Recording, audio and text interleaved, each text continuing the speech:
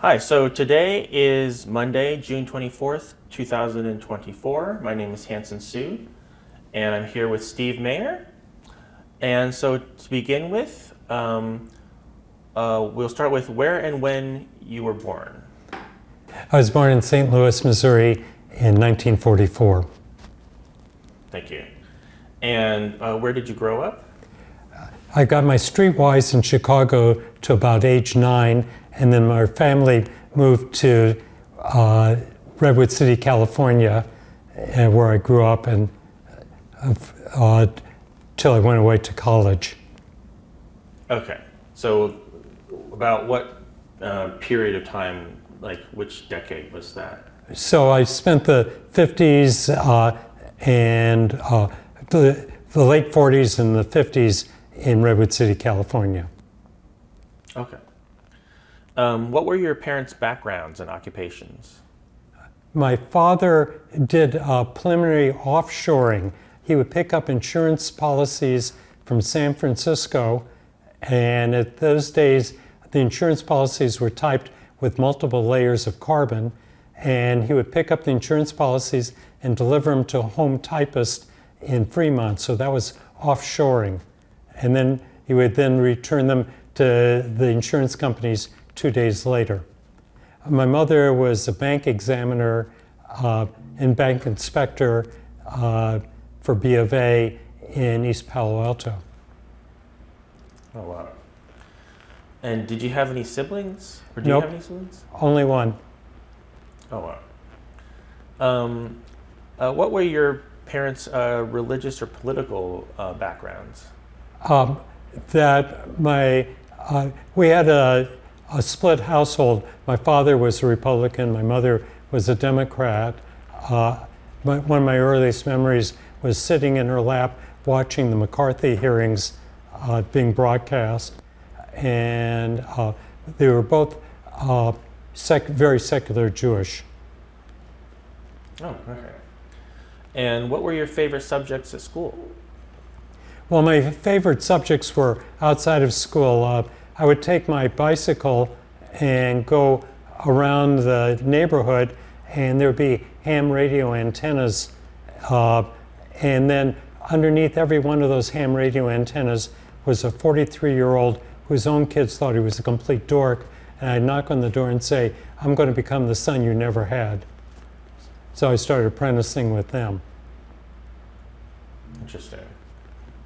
So that was your favorite hobby? It was a hobby, and it was actually much more of an informal learner. So I actually learned technology that way. I became a ham radio operator when I was in 6th grade. 10th grade, I had put a TV station on the air, and in my room I also had a radio teletype, so I would get the radio teletype transcriptions sent out by Mackie Radio to Australia, and then I was able to watch and post the radio teletype printouts from the news corporations in the school teacher's room, so you could watch and follow the whole buildup of the Vietnam War. It was an amazing experience, but people back in those days, there were all these people working for Lockheed and stuff, and they were willing to spend the time with young people and bring them into the trade. Oh, wow.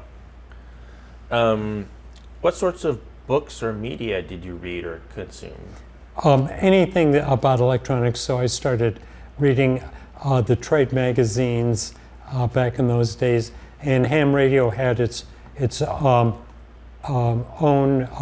publications, and then transistors were just first coming out, so the companies that made transistors made training materials, so you could just read this material. These materials hadn't made it into formal education, so there was large amounts of material for informal education as the Valley was bringing the engineers up from tube technology to solid state technology. Great, thank you. Did you have any influential teachers or mentors or role models? There was a fellow that I would go of after school every day. He was his name was Farnsworth, and he was a blind fellow that supported himself tuning pianos. He was a ham radio operator, and he taught me a lot about electronics. He also taught me a lot about very useful things, like if you turn on the hot water to make tea, if you listen very carefully, when the pipes would change to the right temperature, they make the smallest amount of a squeak sound. So I got a chance to see the world a little bit through his ears. It's a mixed metaphor, but I think. And who are your heroes growing up? That we had a family meeting when I was in the 3rd grade, when I decided to move from physics to engineering, and my hero is Robert Oppenheimer. I was a weird kid.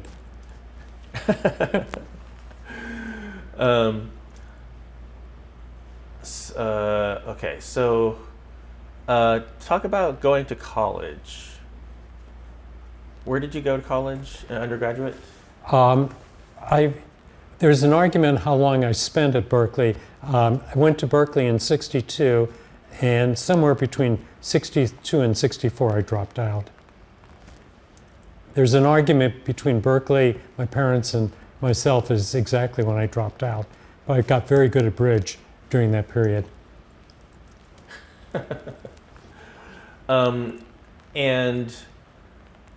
So both how did you decide to go to Berkeley, and what was the reasoning behind dropping out? Well, Berkeley was the default. You know, the vision was MIT, but I was, and that didn't seem like a good fit for me. Berkeley had just a superb engineering school, and at that time they were doing an experiment with, it was called an engineering advanced placement, where you could take both engineering courses and liberal arts for the first 2 years. That it was also, Berkeley was changing from the fair housing movement, and it was just the start of Vietnam, and I've been very politicized based on working on fair housing in the Palo Alto area, and I was also volunteer at a couple of radio stations, PBS stations, and I was starting to make a documentary on the anti-war movement that was happening there. And it was just, for me to work on physics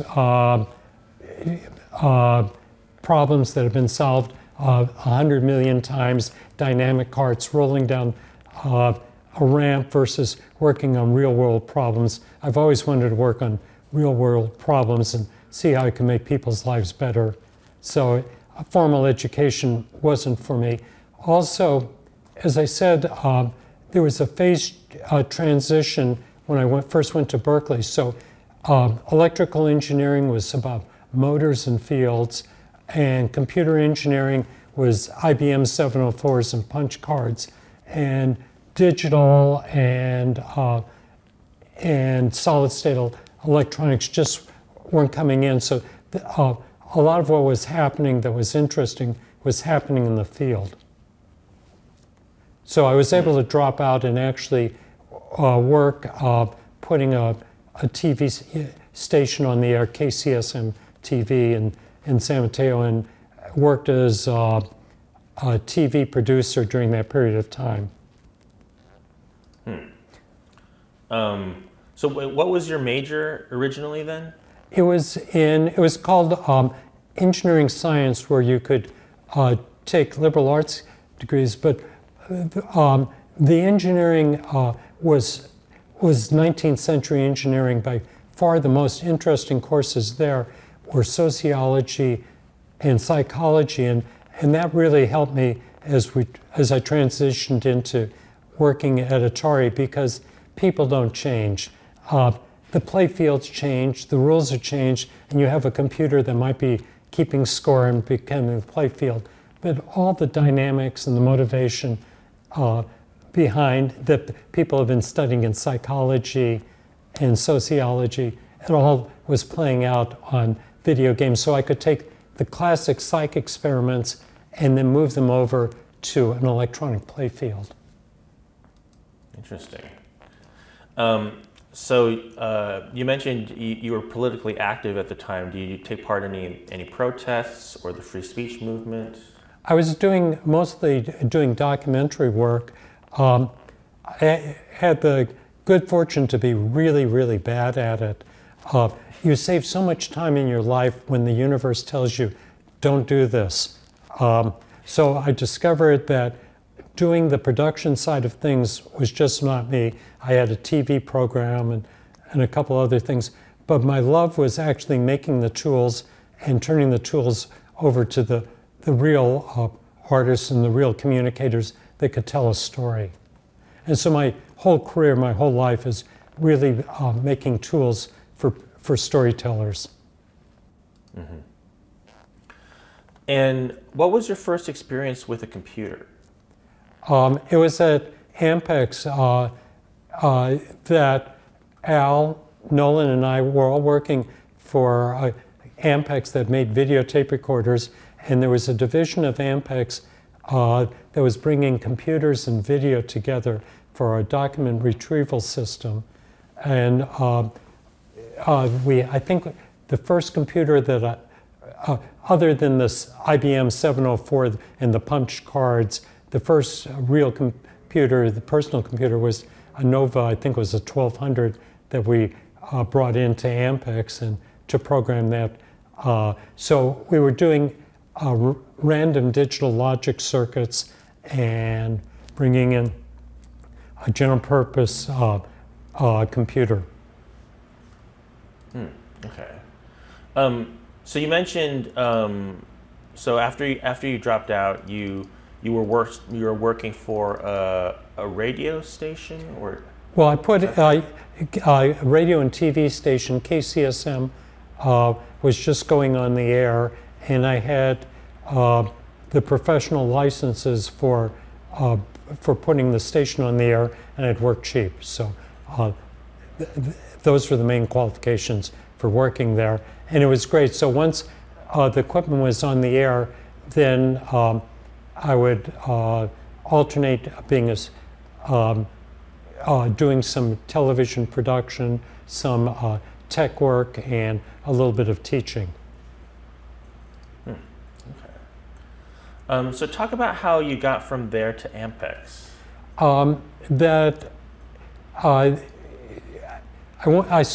I wanted to, as I said, KCSM wasn't paying much of anything. I went to Ampex, which in those days, it was one of the premier companies in the Valley. And I went into the HR department to take a job. They were looking for technicians, and the woman in the HR department took a liking to me. Her tape recorder at home wasn't working, so she said, could I come over to her home and fix the tape recorder? And I did, and she said, look, you're great and stuff.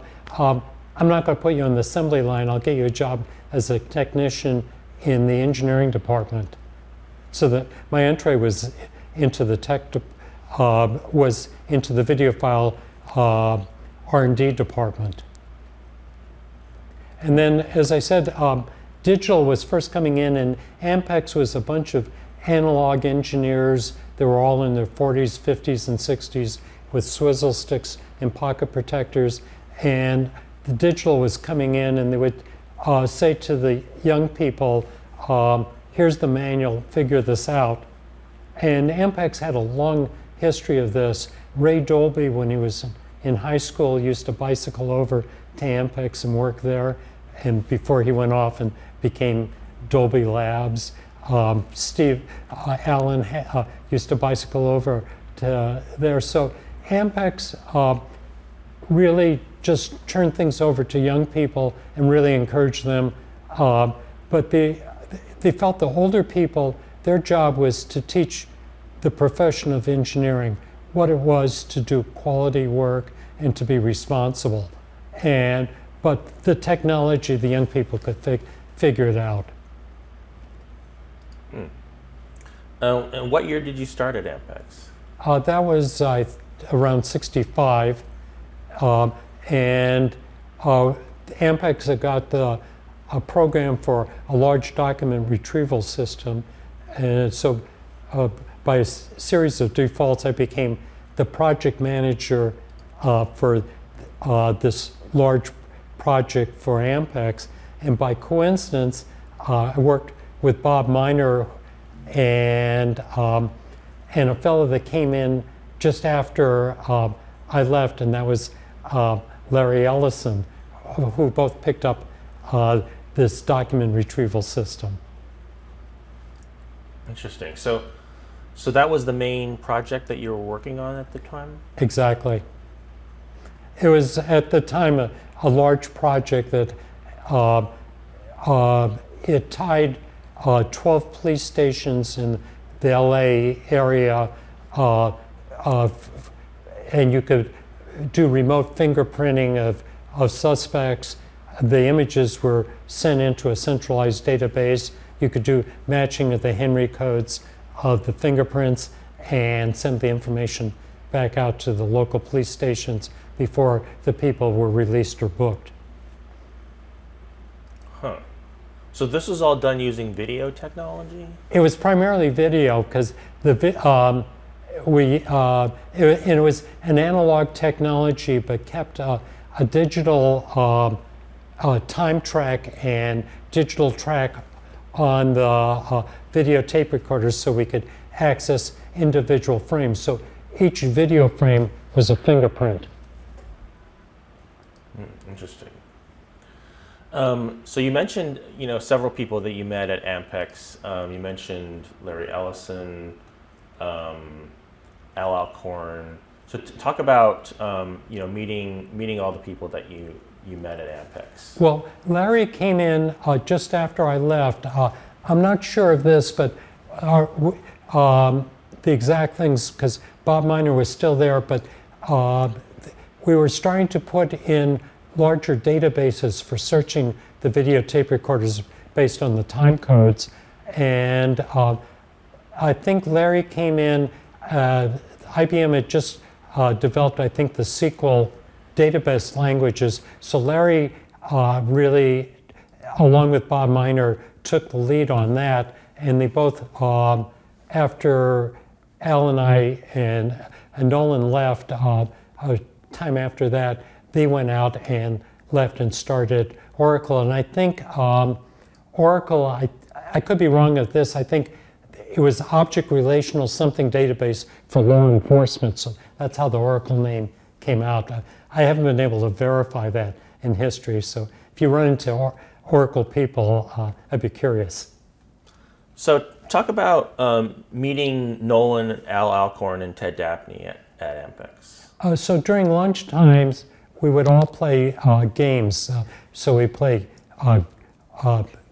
Go, Pinochle, Kriegspiel, chess, and any other possible games. So there was a small group of us, maybe half dozen, that played the games. Nolan was really the #1 games player.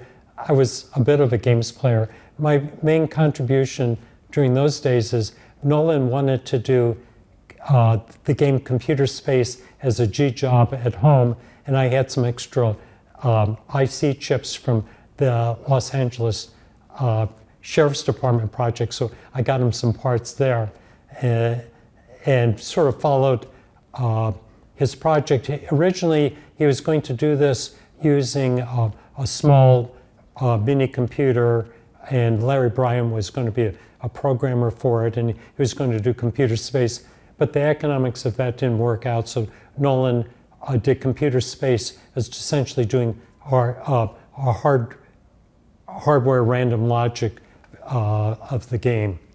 And he did that during the off hours, and there were a group of us that were following him. But he was really by far the #1 games player of the group. Interesting.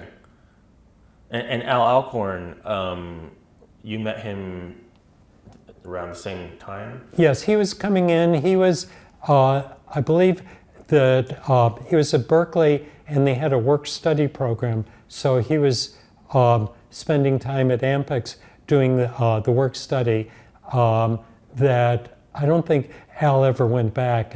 He just, fell in love with what he was doing there. Nolan, being Nolan, came in there as an engineer. This was his first job in engineering, and he'd been at Ampex for 6 months, and he went to his boss and said, as a career move, now that I've done engineering, should I move into marketing? That was, typical Nolan. And then you also met Larry Emmons at Ampex? Yeah, Larry and I, we were both more on the, Larry was more on the analog side, the cameras, and we both didn't enjoy living in the valley. So there was a company called Grass Valley Group up in the hills of Grass Valley that was doing video technology, and from a quality of life standpoint, I went up there to talk with them, and there was a spin-off company called Arvin, and instead of having the Silicon Valley commute and a track home, I could get 20 acres of land and build a small house up there. And so from quality of life standpoint, I went to Larry and said, look, this Arvin company is completely wacko, but let's go there, gets us up into the hills of California, and we could survive doing some consulting and start our own company. So where Nolan, because of his background, was, he understood games because he had worked summers in the milk bottle toss. I went up to Grass Valley with Larry, and we started our G job of doing a read-write video disc using videotape technology, and we were surviving doing small engineering contracts while our product was being developed. I came down one day. By this time, Nolan already left Ampex to do first computer space with Nutting Associates, and he was already started the second company, which was Syzygy with Al. And Nolan said, Schmuck, what are you trying to do this hard stuff for? First of all, it's hard stuff. And second of all, even if you got it working, no one's going to care. And in a moment of brilliance, I said, his business plan was better than my business plan. So I ripped up my plan. And that moment of insight and brilliance was matched with an equally ridiculous moment, because he said, you could either work for a 5% commission or a salary of $25,000 a year. And $25,000 a year sounded like an awful lot of money. So I said, Nolan, Larry Emmons and I will work for $25,000 a year. So he gave us first a couple of projects to work on, and one was called radio-controlled Pong, so that you could be in a bar and sitting at a bar and control a Pong game that was sitting above the bar. And then I did a really bad game called Gotcha, but Nolan and Al stuck with us and offered us a full-time job. And the concept was that Al, really great engineer, but he was right next to the factory, and this factory kept saying, feed me, feed me, feed me. We wanted to have an R&D arm that was a couple of hours distance rides, so we could still work with the factory, but we weren't spending all our time being eaten up by factory problems. So we became the advanced development arm for Atari and reported first through Al. Okay. So where exactly is Grass Valley located?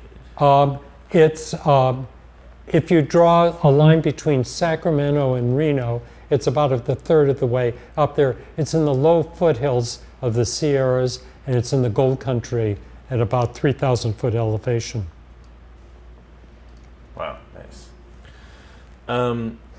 Did you know or interact with Steve Jobs or Steve Wozniak at any point? Sorry.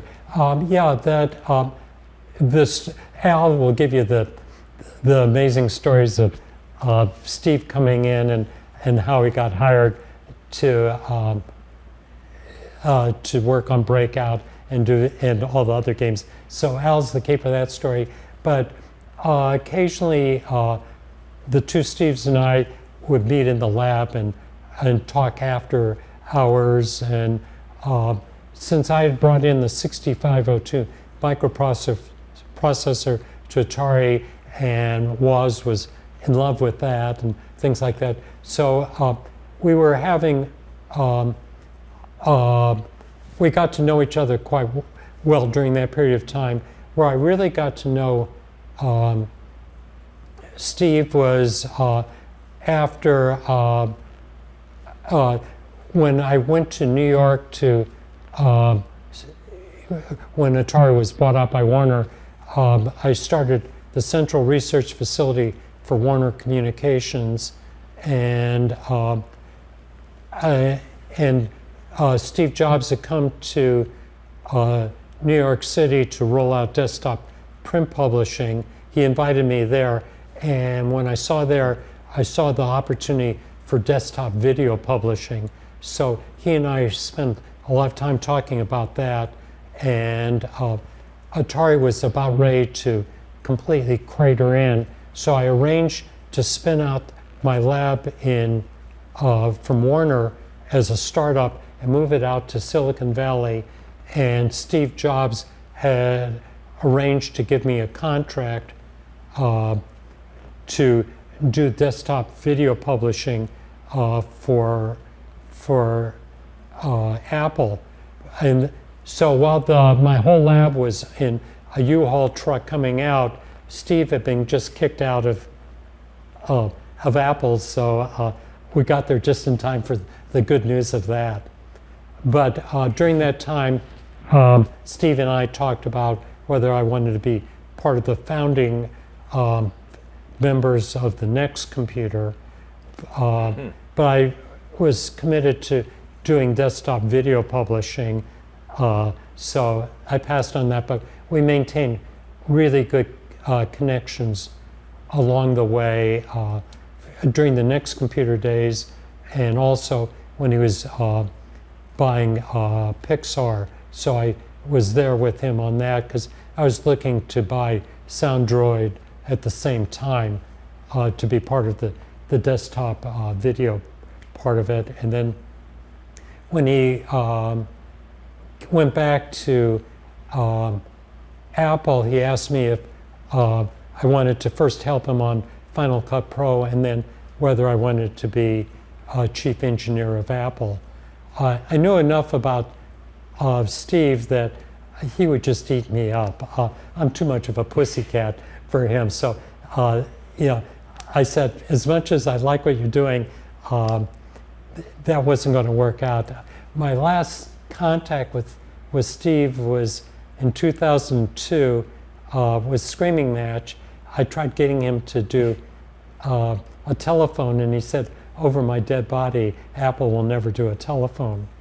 But that was classic Steve in the sense that I had this image of what it might be, but Steve had the sharpest Occam's razor of anybody. Unless he could grok every part of it, and if everything wasn't ready to happen, and if he couldn't see the whole thing, why spend 1 microsecond of your time thinking about stuff until it was ready to happen.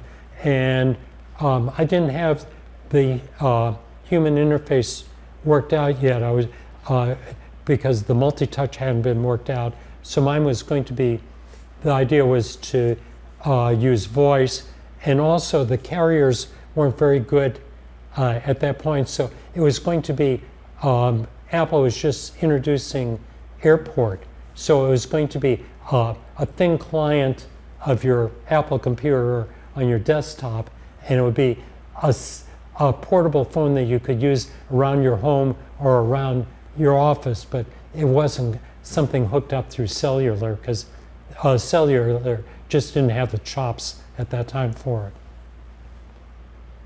Wow, fascinating. Yeah, that jumped a little bit farther ahead than I expected. Let's go back to the 70s. So talk about how did the VCS project come about? That Al, excuse me, sorry about this.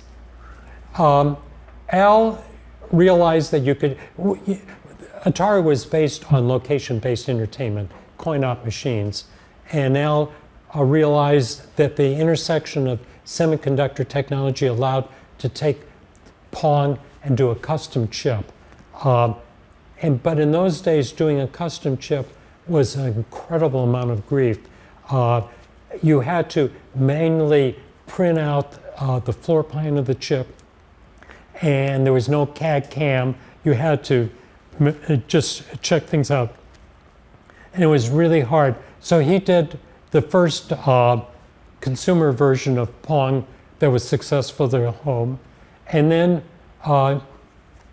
we had another couple of games that were coming out, Stunt Cycle and others, and he had to do a custom chip for that too. And each one of those custom chips was just a lot of work, and it wasn't scalable. So I'd seen the HP calculators, the 35 and the 45, and inside the HP 35 and the 45 was the same silicon, and they would just change the ROM to say whether it was going to be a business or an engineering calculator. So my original idea was you could just change the ROM, an internal ROM, and this could be one game versus another game.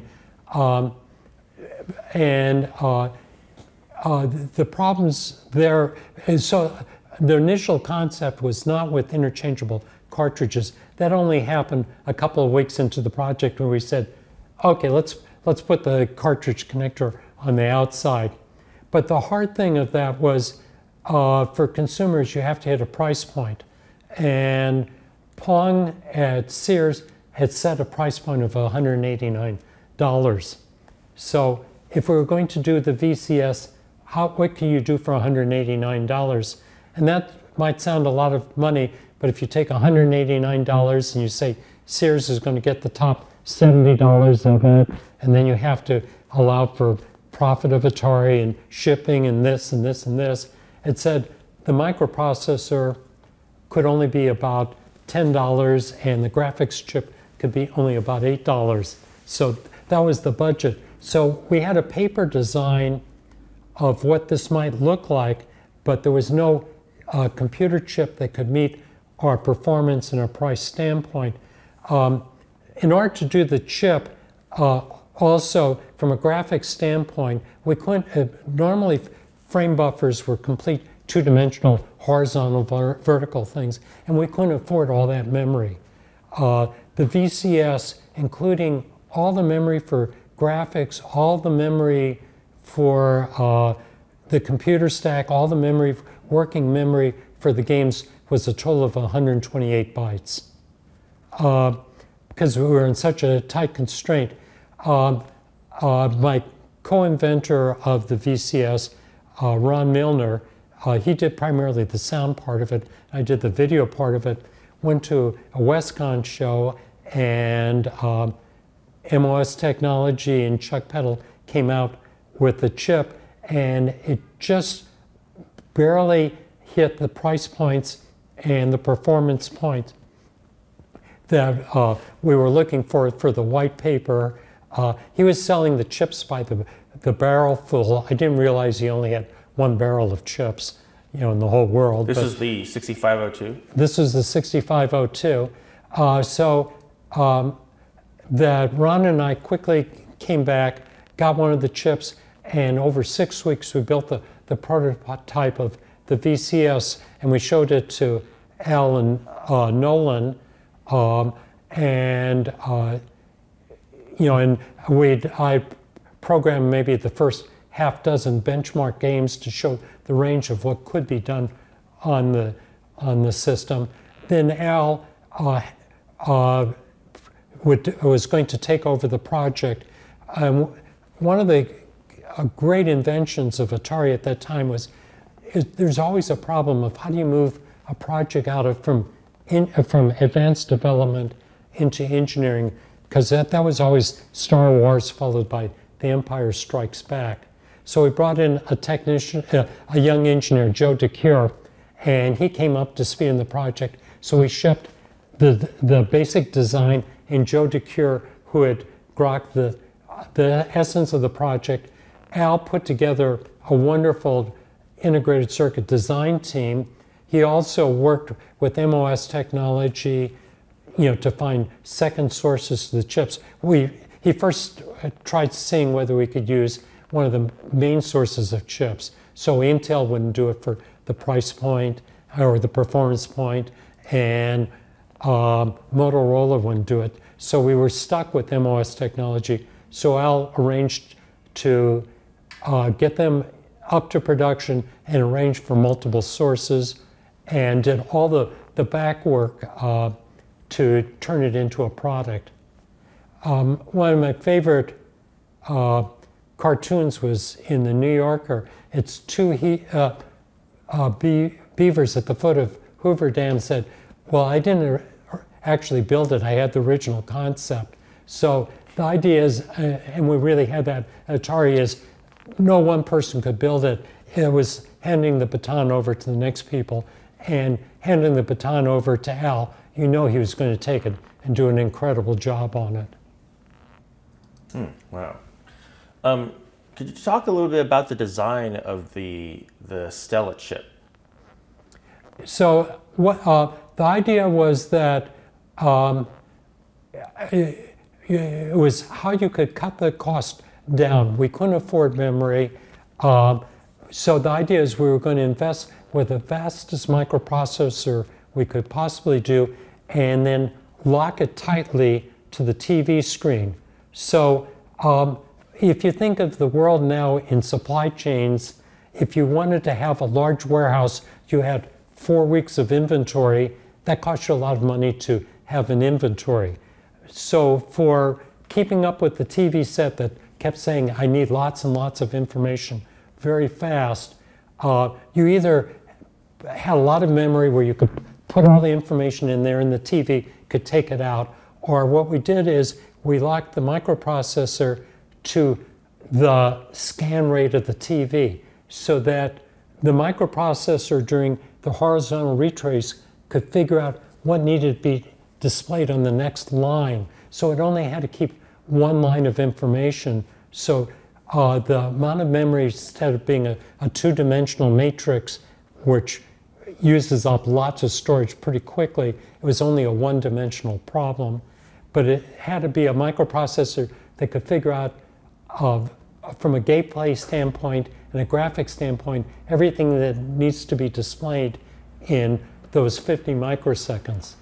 So we pioneered the idea of line buffers in our arcade games. So one of the advantages of Atari is that we had location-based entertainment where we could prove out technology at a different price point, and also, more importantly, we could try out game concepts, and people paid $0.25 to fill out our questionnaire of whether it was a good game or not.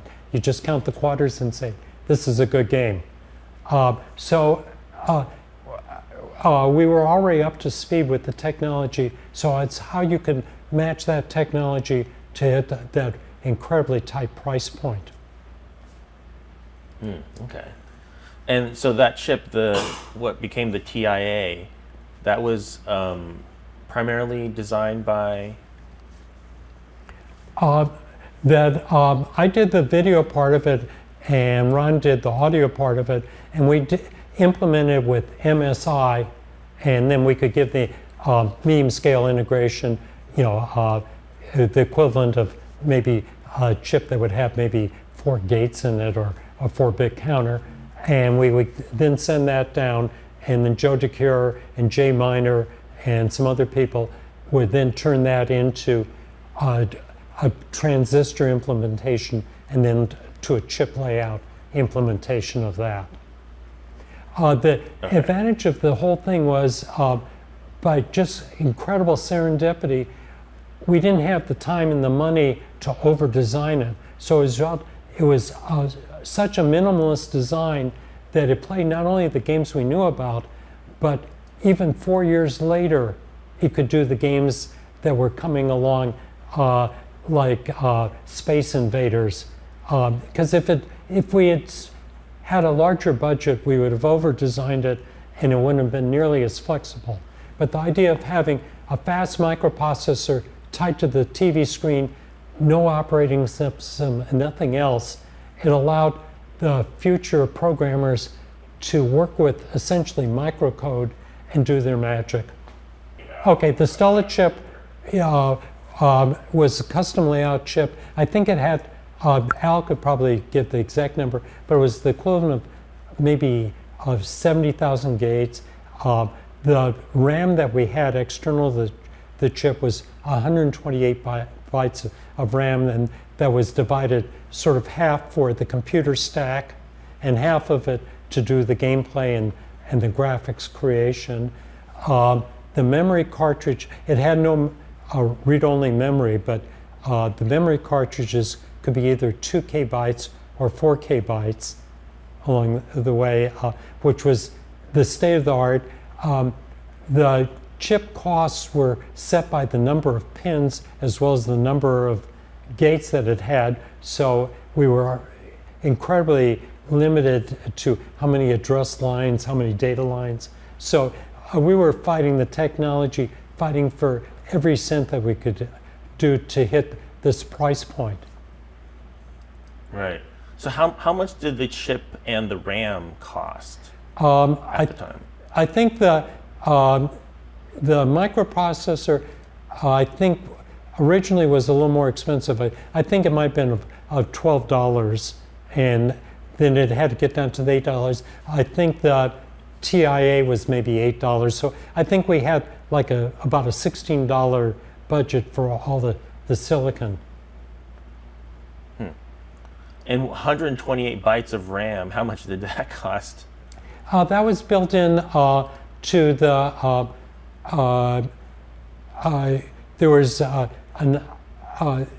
there was a chip that came with AMOS technology that included I/O ports and a few other things. So we had the choice of either having more RAM or less RAM. The one thing that limited us more than anything else was the cartridge connector. We never brought out more address lines to the cartridge connector, so it really wasn't that expandable.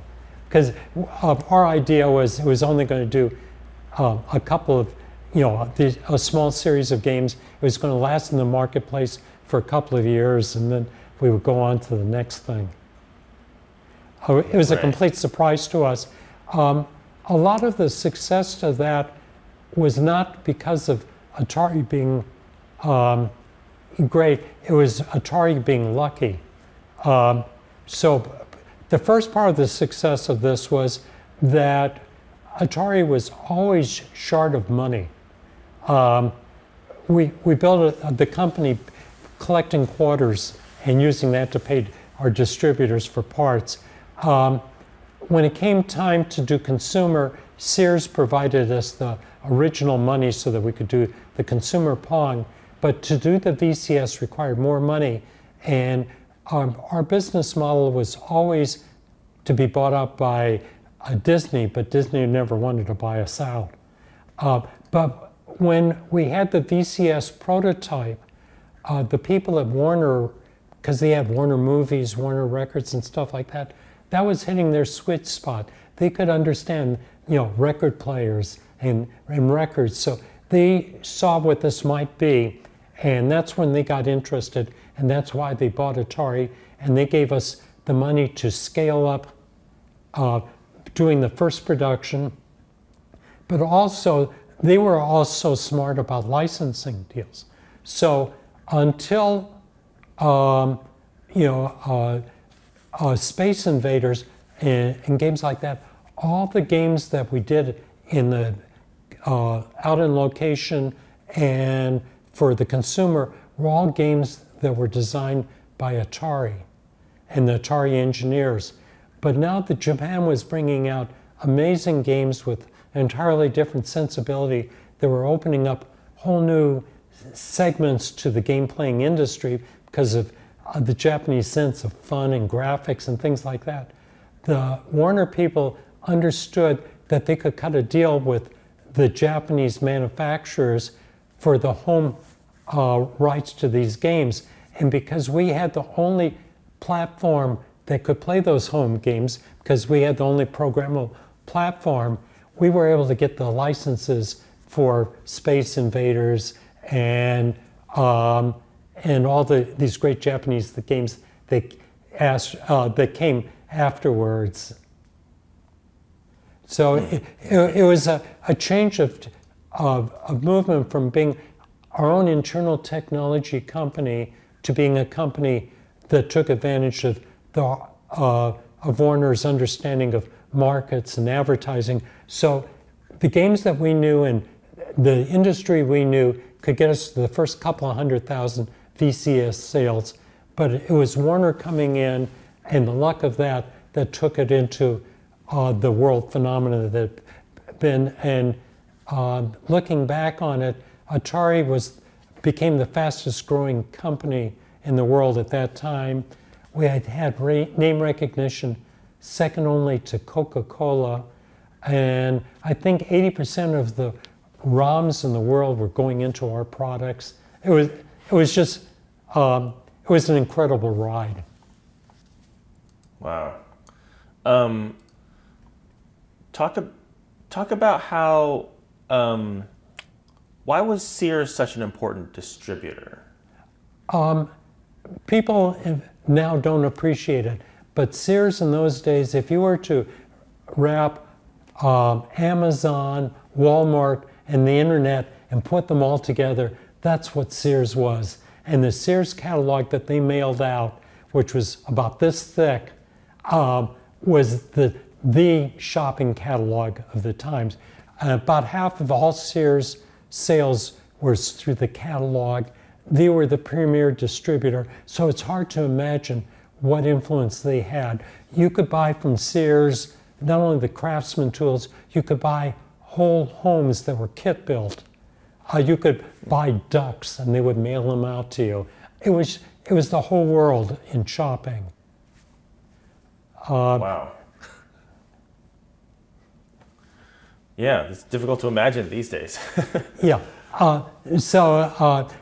And then for Sears, for them to put us on their catalog and on the back page of the Christmas catalog to go out, there was no, consumer electronics like we know it here.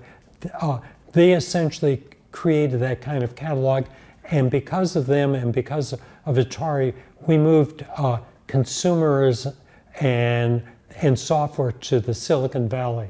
So that's one of the reasons why Atari became not only successful, but we created a benchmark for the venture capital community and the spin-off communities, to open up software companies that could go direct to consumer. So when you think of all the internet companies that came out of the Valley and the VC companies, they wouldn't invest in companies like ours. They would, in the days when Atari started, they would invest in Intel. It was engineers in black shirts and white ties, or biotech. It was hard technology companies. So a consumer company, an entertainment company was just so out of their their strike zone.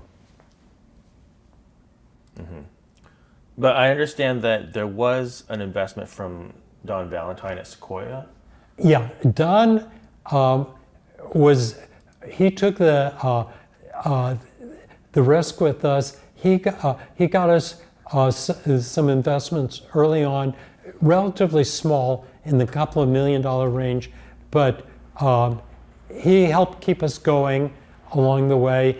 And because of Don, Al and Nolan introduced Jobs and Wozniak to Don, and also Al introduced the two Steves to Synertech for the MOS technology. So we helped, primarily through Al and a bit through Nolan, helped Apple get started through those contacts. But it was alien stuff to the Valley at those times. It was a strange culture match. I wasn't there at the meetings, so Al has the stories, but as Al tells it, the Sears people came out to see just what they were going to write a contract for a couple 100,000 of these VCS, of these consumer Pongs to this strange company. So they came out to visit the company to do their due diligence. So they came out at 8 o'clock in the morning to visit the factory. And what do you see at 8 o'clock in the morning in Silicon Valley? Either empty parking lots or people, programmers that were there from the night before. 10 o'clock, the people from the factory and the front office people started wandering in. And it was just a strange mix because the Sears people were in the suits and the Atari people were in the blue jeans. And Al and Nolan tell the story that they agreed to the Sears people to come back that night. And by the time they came back that night, the Sears people had bought blue jeans and the Atari people had bought Sears suits. So, but it was the Sears at that time that was willing to take the risk. And the unsung hero of this whole story was a buyer at Sears named Tom Quinn, who's recently passed on. But he staked his whole career on this Silicon Valley company that had virtually nothing. And for him to commit for a purchase order for a couple 100,000 consumer Pongs, to commit the Sears back page of the Christmas catalog, to arrange for a line of financing for Atari, because we couldn't build those couple 100,000 units based on our financing. You know, he was one of the great heroes of the story. Okay, so yeah, so I wanted to hear more about designing the combat game. So the original white paper that I did of what the VCS had to do, it had to play Pong, the four-player called Quadra Pong. It had to do a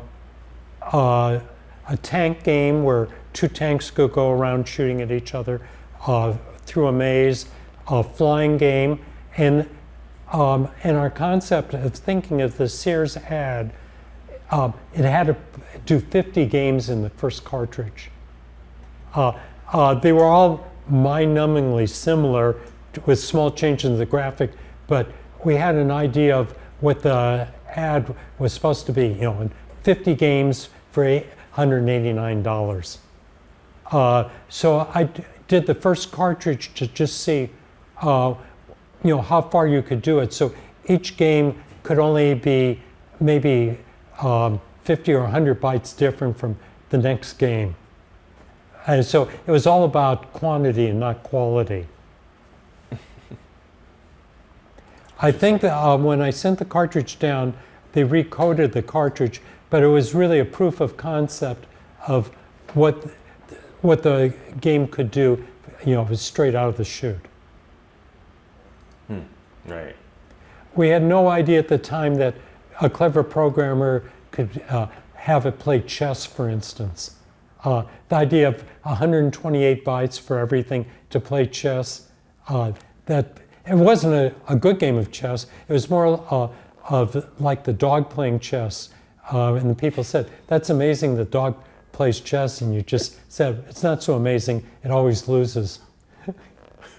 So, but we wanted to explore, at least to give, as we sent the unit down to Sunnyvale for programming, to see what it might do and to see their imagination of what was possible. Mm-hmm. Yeah.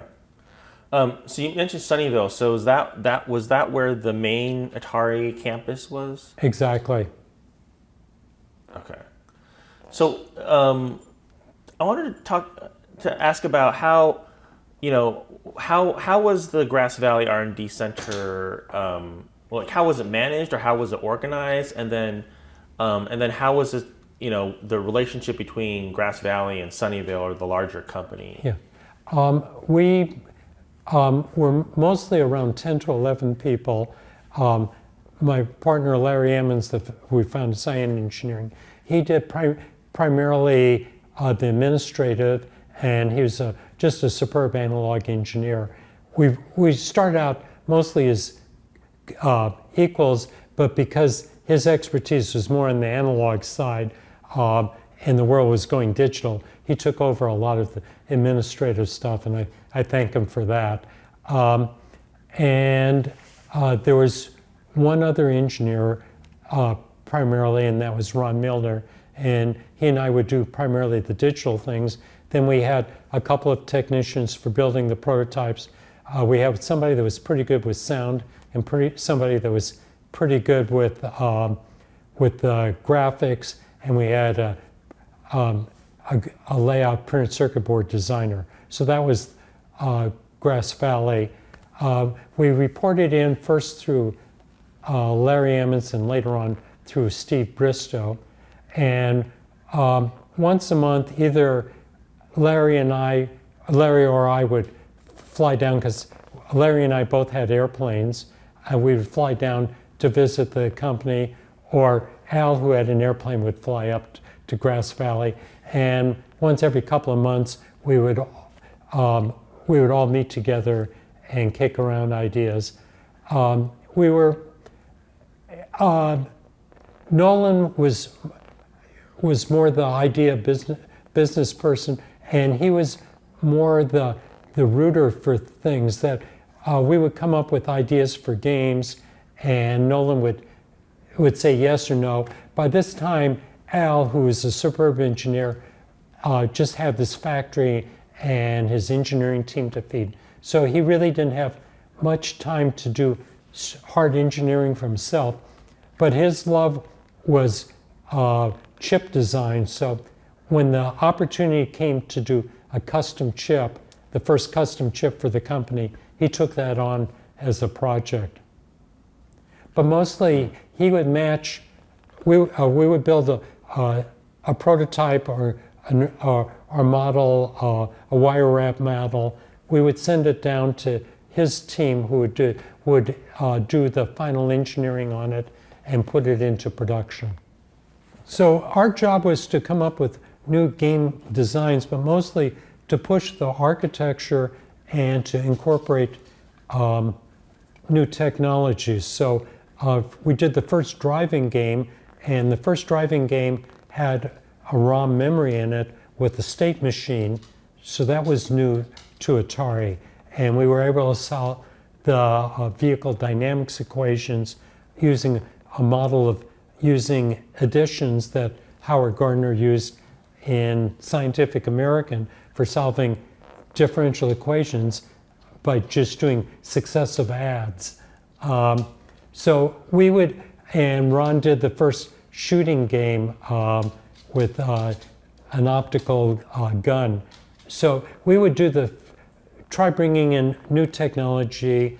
When the first microprocessors were coming out, the Intel 4004, it couldn't keep up with a video game, so we modified a Bally pinball machine and showed how it could replace electromechanicals for doing pinball machines, and that became the basis for Atari getting into the pinball business. Wow.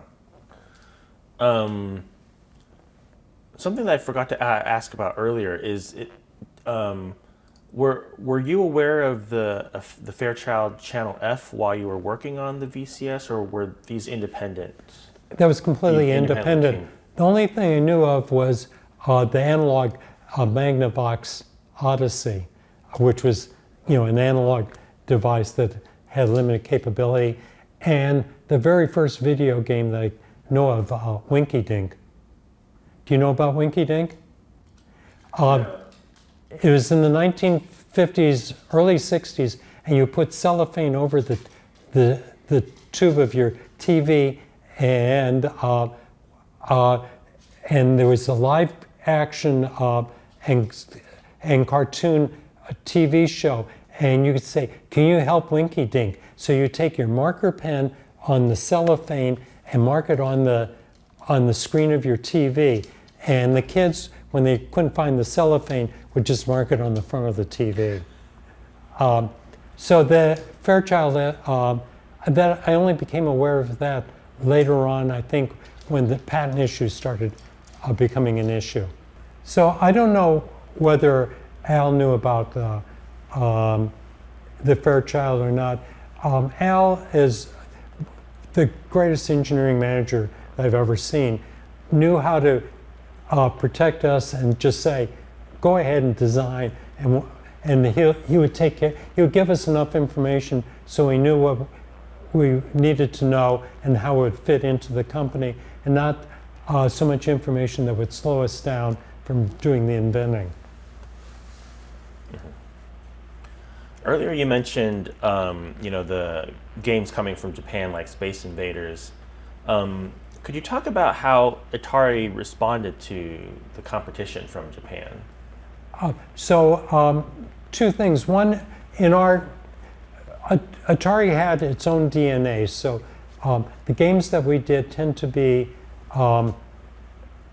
driving games and driving on the ground, flying through space, things like that, and soft shooting games. We tend not to do violent games, but that was in our DNA.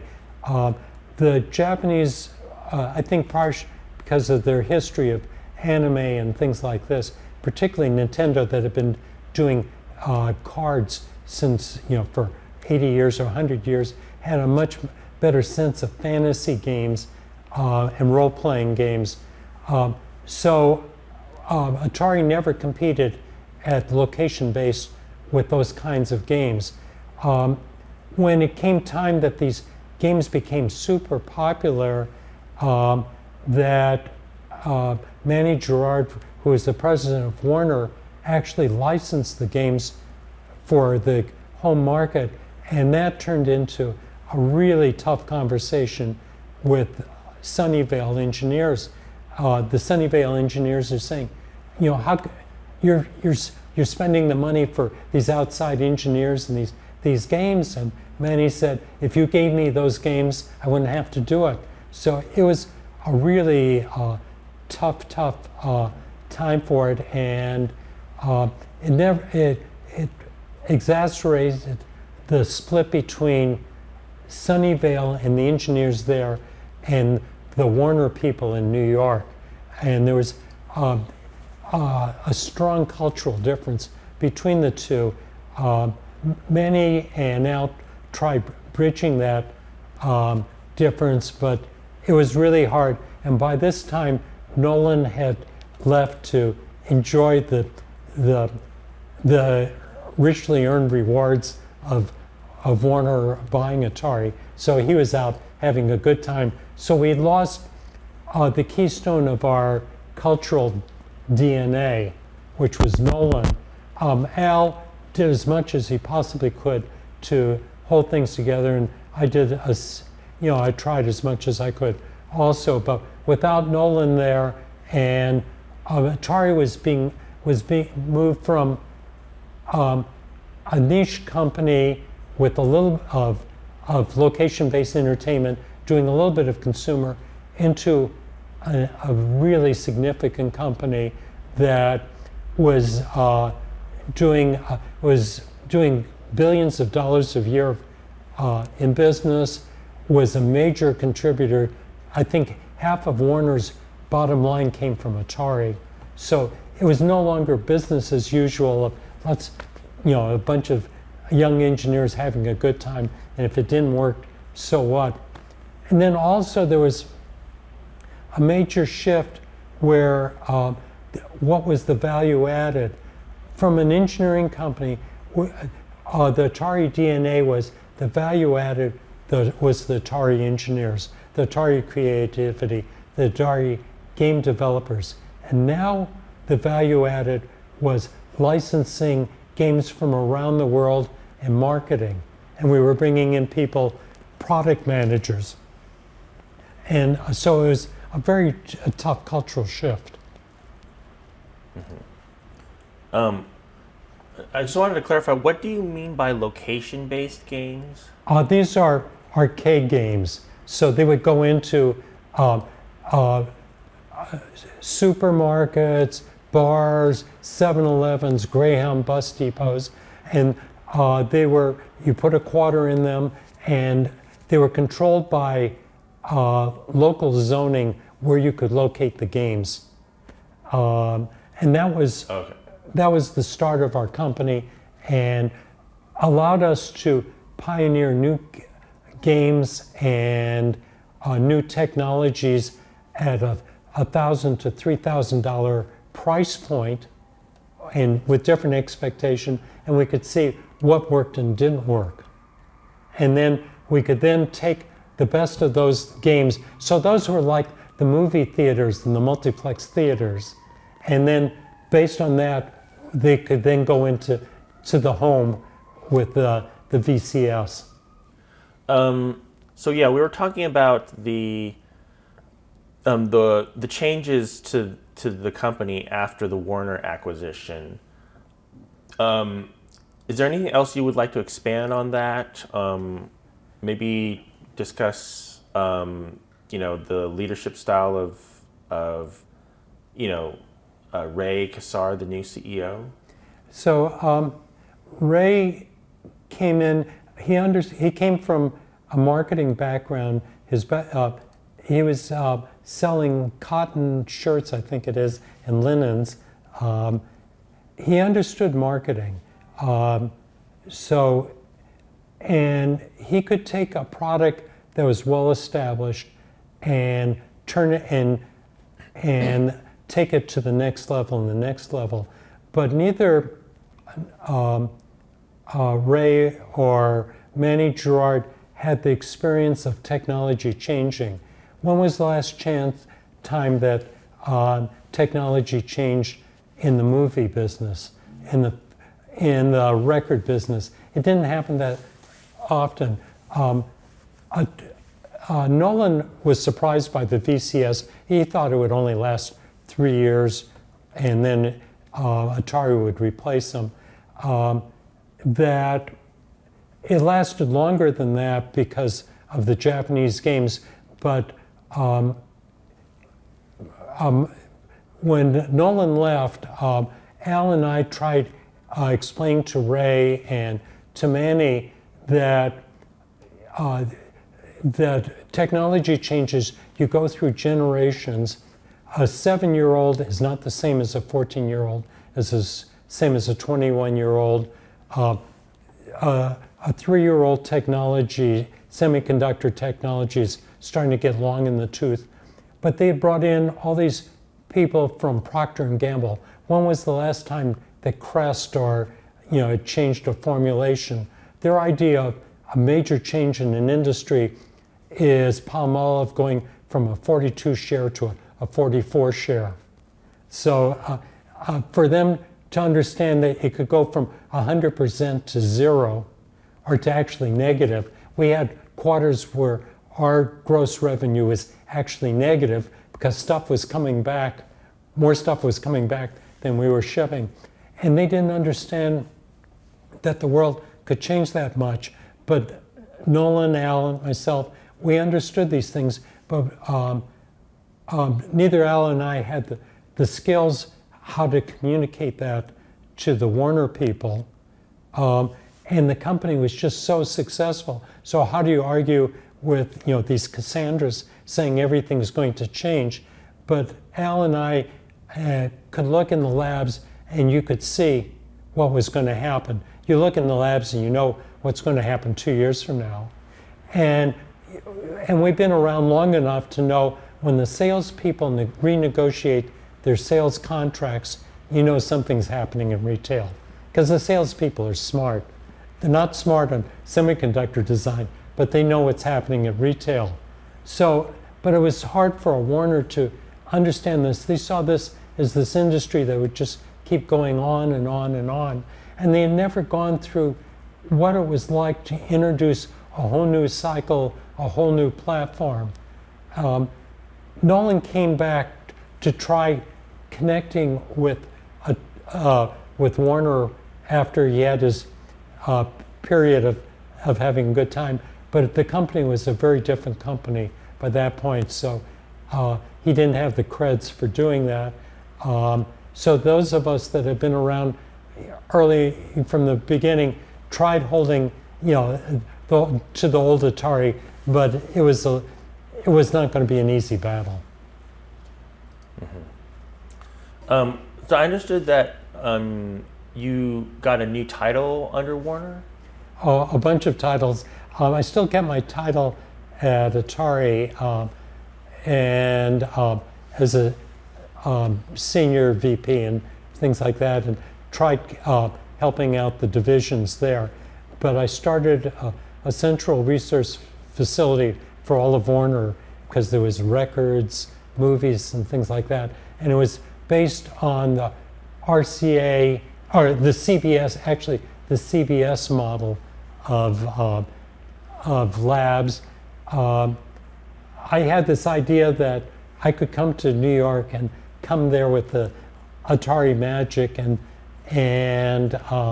change all these operating divisions. I didn't understand that.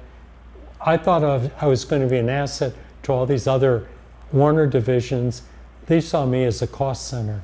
So from my standpoint, it was really great because I got a chance to meet with the Warner publishing people and to understand book publishing from the 1400s, the movie people, the record people, and I got a sense of video games as a new publishing and a new storytelling medium, and the first one that had really come out since the early 1900s, because you take print, started in early 1400s or mid 1400s, and started really coming into its age in the 1550s, movies and records, 1870s, and the 1910s, 1920s, 1930s, it starts coming into its own.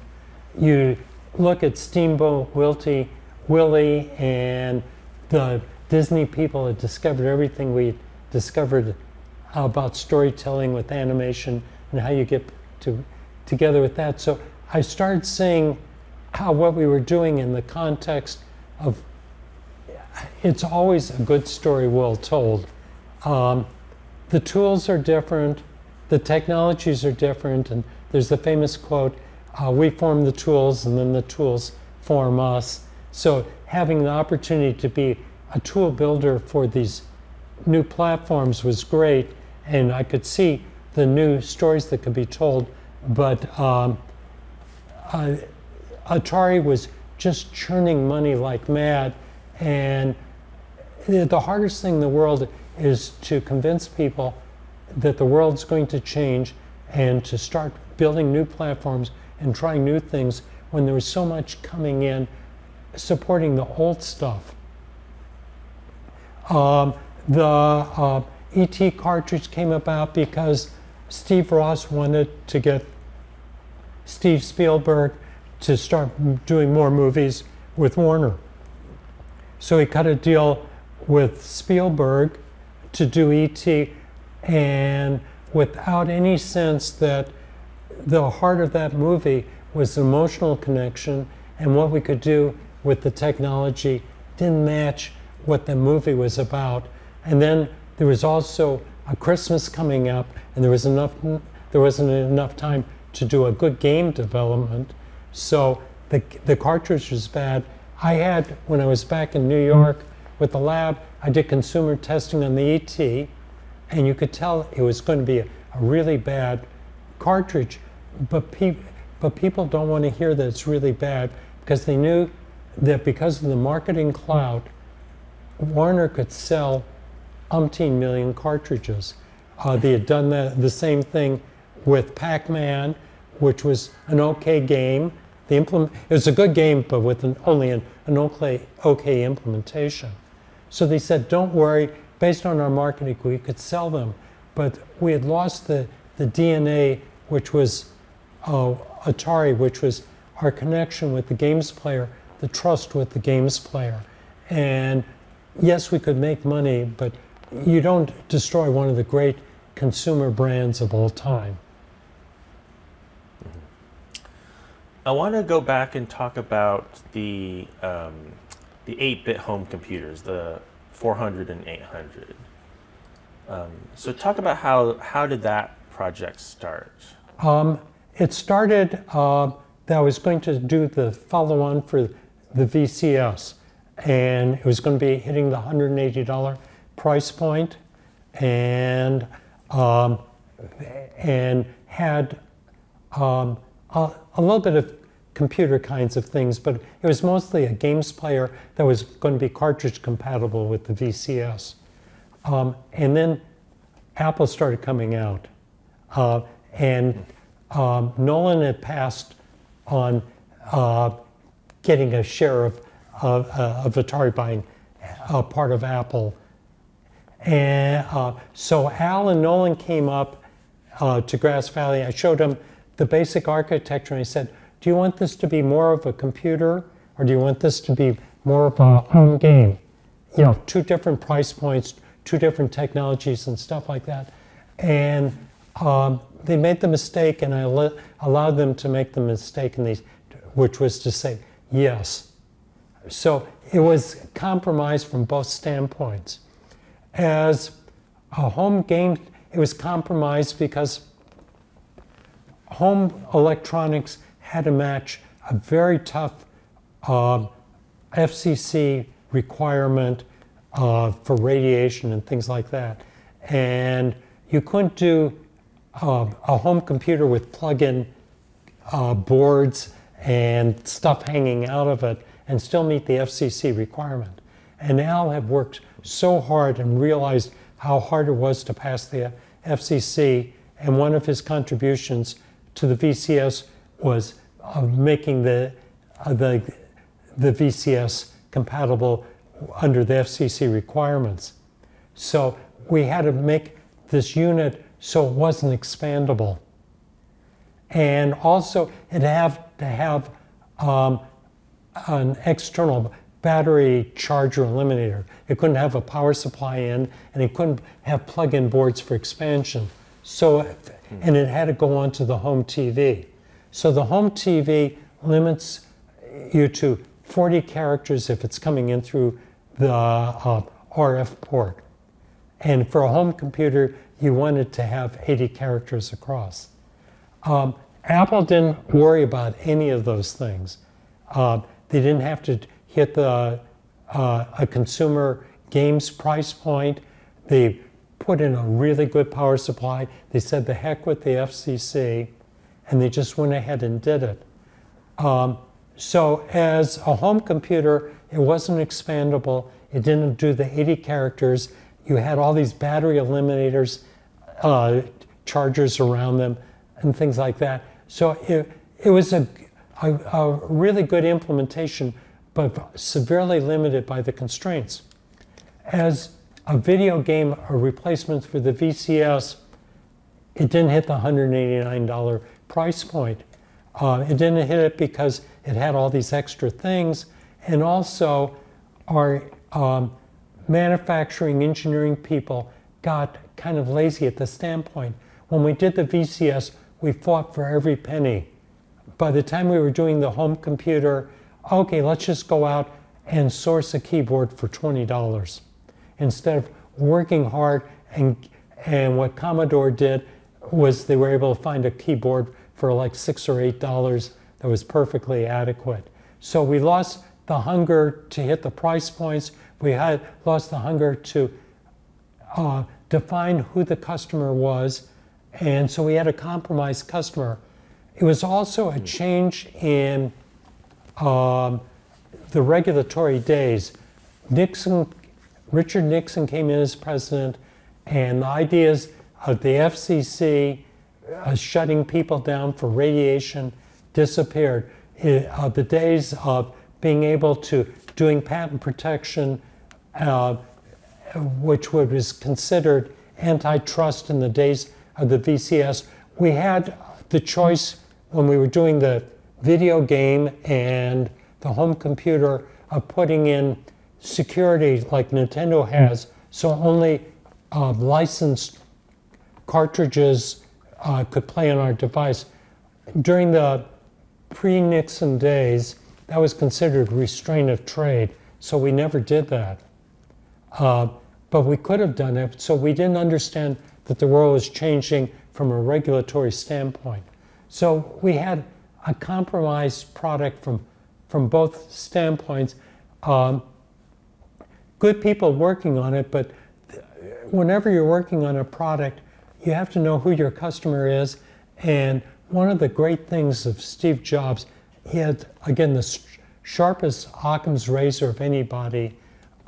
It was in or out. It was, you put it in, did it right, or it didn't exist. You didn't try loading stuff in. And so they were good implementations, but they lacked the sharpness of knowing who the customer was and being very targeted. Okay, so we're talking about the 400 and 800. So was it the same team that worked on the home computers as the VCS? Pretty much, yes. The team got a little bit larger, but it really was essentially the same team. Okay, so you and Ron Milner. Yes, we did primarily the graphics section. Joe DeCure and Jay Miner did a lot of the I/O and some of the systems engineering, and then also saw to the doing the chips. Okay. And you said that the home computers were kind of an evolution of the VCS architecture. Is that correct? I tried keeping keeping the core of the VCS and then expanding it because I wanted to have it so the old cartridges could still play on it. So we increased the clock speed, but in a way that was a multiple of the previous clock speed, and kept some of the player objects and things like that, so that it was possible to do backfilling the cartridges, that it could be cartridge compatible, and from a programming standpoint, it would match a lot of the programmers, so it was an easy transition over into the new technologies. Okay. And could you talk about the differences between the two models, the 400 and the 800? That essentially there's only two big differences. One had a full stroke keyboard versus a membrane keyboard, and one had more memory and an extra expansion cartridge, but inside they were virtually identical. Okay. And you're talking about how they were maybe a compromised design, but how successful in the market were they? That they were moderately successful, but they really were eaten up by coming from three different directions. The Apple, because it was fully expandable. And so the secret and the magic of the Apple was you could drop in those cards and make it anything you wanted. You wanted it to be a MIDI controller, you wanted it 80 characters, you wanted more RAM, it was all there. Woz did a really good job on that. And then Radio Shack with their Trash 80 and Commodore with their VIC-20. The VIC-20 was all about cost. It was, I think, a couple $100. They said it's a learner computer. It turns out when people were buying a computer in those days, they didn't know what it was for. So the only differentiation between a computer was two things. Did it have a full stroke keyboard or not, and how much memory it had. It's like the equivalent of, this camera is better than that camera because it has more pixels. So during the early days, how much RAM and did it have a full stroke keyboard? Apple, because it was from Woz's DNA, was expandable and from the hobbyist standpoint, and they just hit the sweet spot for that growing forward. And I heard that there was an attempt to create an add-on to the VCS to turn it into a computer. Yeah, there was a couple of things. So there was there was a couple of companies that were doing it. So it was a cartridge that had additional memory and a stripped-down basic cartridge. That was one of my negotiations early on with Bill Gates, was to get their basic, either for the home computer or for the VCS. And it was, the idea there was just going to be a learning device for teaching about games. I was doing one other thing that I wish that Atari hadn't exploded at the time, because it was going to be just fun. Fisher Technic, I don't know if you know them, they're like Legos, and they're the German form of the Legos, and we're negotiating a contract with them of doing a construction set of tying the VCS to the Legos, and it would have been just plain fun to do. So in my research, I discovered like there were a number of other attempts to turn consoles into home computers as well. Like the Imagination Machine was one of them. A television. Mattel had planned to make the Intellivision one. Yeah. So Ballet had gone the furthest along the way, but again, it was a strange fit. There was a market if you could get it for $200, and which Commodore and the VIC-20 did. But the key there was bypassing the TV set and going, the RF modulator and getting 80 characters on the screen. So that, or 64 characters, something like that. So that really defined what a computer was, along with a full stroke keyboard. And anything that was compromised there was, it just didn't fit. It was, from a marketing standpoint, Radio Shack did a pretty good job because they had their own distribution channel and they could do things for a while, but that had its own little market segment.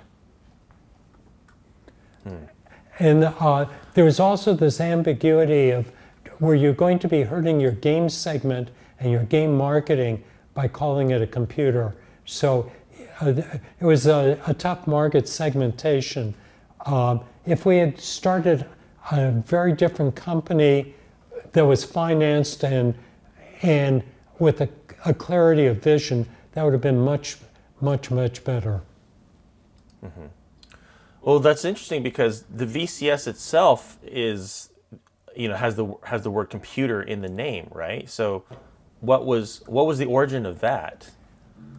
I have no idea. Good question. Maybe Al could tell you that. Okay. We thought that it was the idea that having the interchangeable cartridges. So I think it was the idea that the computer and the system sort of came together. The idea that it was that people understood that you could repurpose it and it could be something different based on the software. I see. And did Nolan disagree at any point with making the home computer, or was he supportive of it? He had mostly checked out by that point. He was there, and that because of both the confusion and the amount of money available, with the Warner stuff and all the other things, and we were riding a high, and that we could do anything we want, with the names. So again, we had lost that hunger for refining a product and being certain of where it was going and what the key value atoms were. I think by that time, Nolan just wanted something to go opposite Apple without thinking what it was going to be. I see.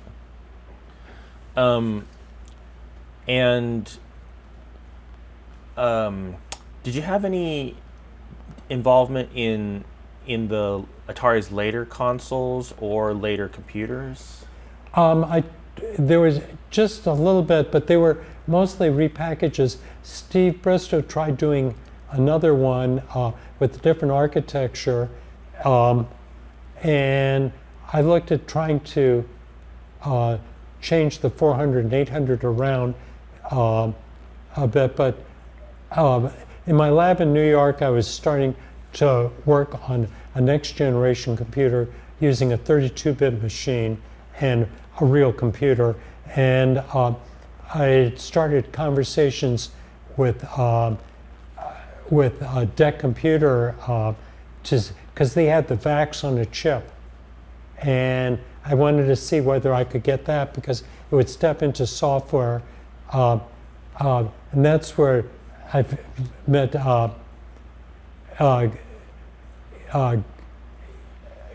Gwen and Gordon Bell and things like that, and got my first introduction to the Computer History Museum back on the East Coast before it moved out here.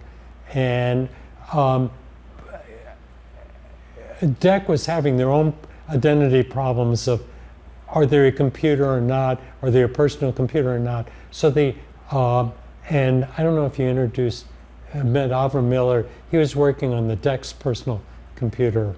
So it's very hard for a company to go against their DNA. They tried doing it, but it requires incredible leadership and a driver to go against their core DNA. I read that you were also involved in the beginnings of Chuck E. Cheese? Yeah, that Chuck E. Cheese came out of Atari. So there was, Nolan always wanted for Atari to be bought by Disney, but Disney never wanted to buy us. But Nolan really wanted to have a Disneyland parks. So he came up with the idea of having mini amusement parks in shopping centers. This had a couple of advantages. First of all, we couldn't sell any more open up any more coin-op locations because zoning was, was pretty restrictive.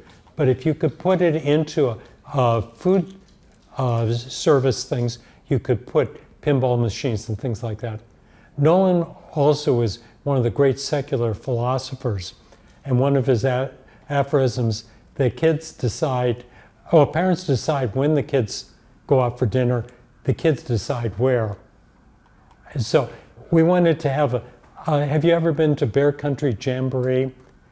Because Chuck E. Cheese is like a mini Bear Country Jamboree at Disneyland. So Grass Valley did the animation, the animatronics for it. There was another company that built the characters, and then we did the pneumatics and the programming in the control. At Nolan's place, we had an offsite, and they were coming up with names for Super Cheese had already been taken. I remember the meeting coming up with the name Chuck E. Cheese because Super Cheese had been taken. Other people at the meeting may have different memories, but I had had the cadence of Joey Lewis for whatever reason, and that became Chuck E. Cheese. We did it, Nolan being typical Nolan, one of the corporate spokespersons being an 8-foot-high talking rat. It was one of the #1 pickup places in San Jose on Saturday mornings because single fathers would have the kids for the day on Saturday morning, so they would take them to Chuck E. Cheese, and if that's where the single fathers went, that's where the single mothers would go. It was a strange scene, and it was just wonderful. And Nolan's idea was to take a high margin business, which was video games, with the low margin business, which was food, and marry the two together and have something for the whole family.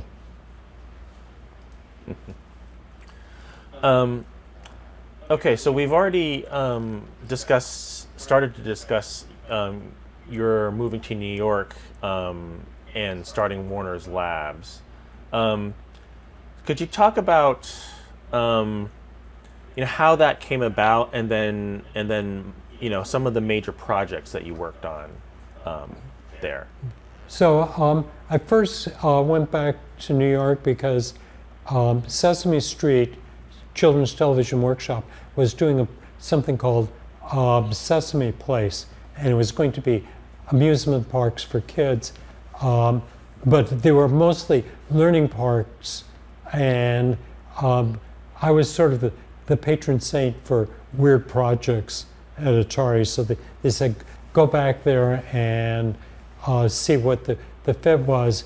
I went back there and I said, by the time this was happening, I was having a little bit of cabin fever being in Grass Valley, California, and I was interested in getting back to New York.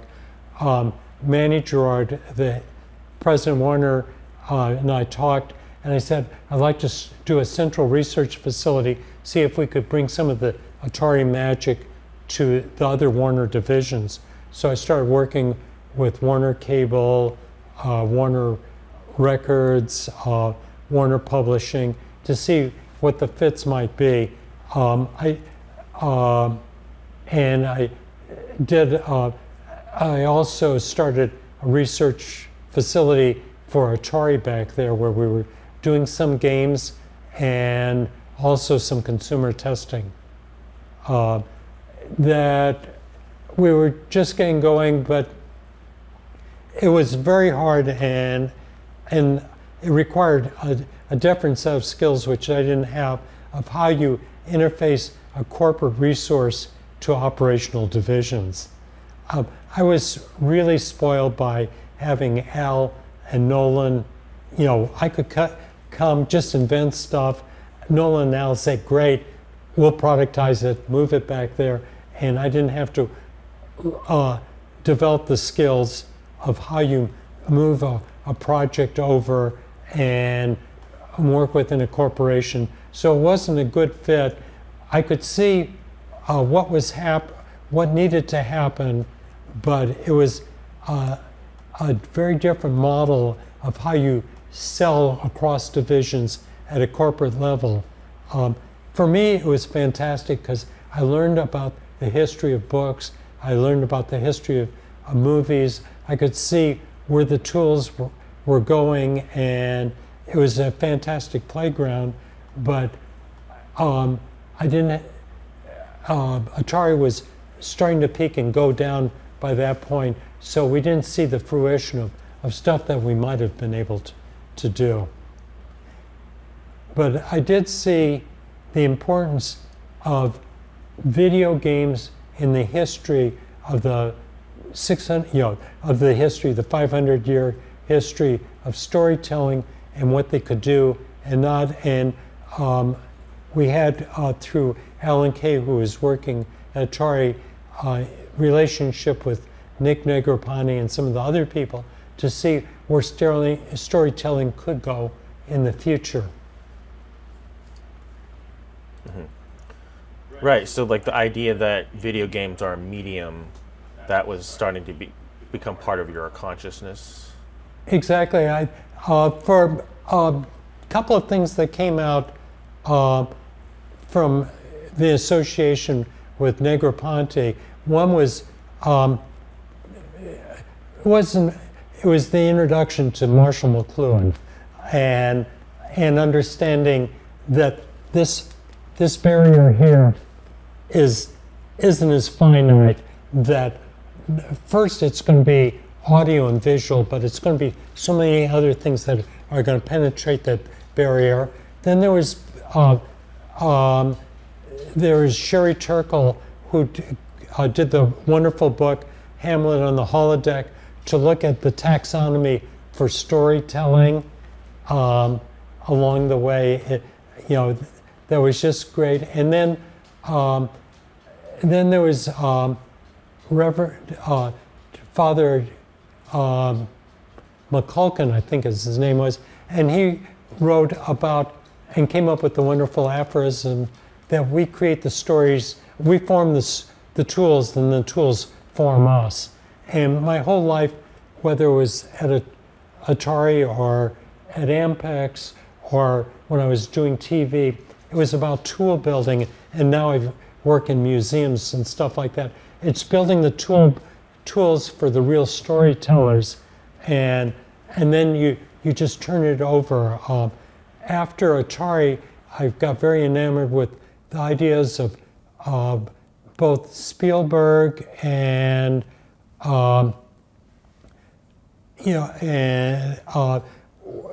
when he did the Shoah Project, where everybody has a right to tell their story, no matter how inarticulate they are.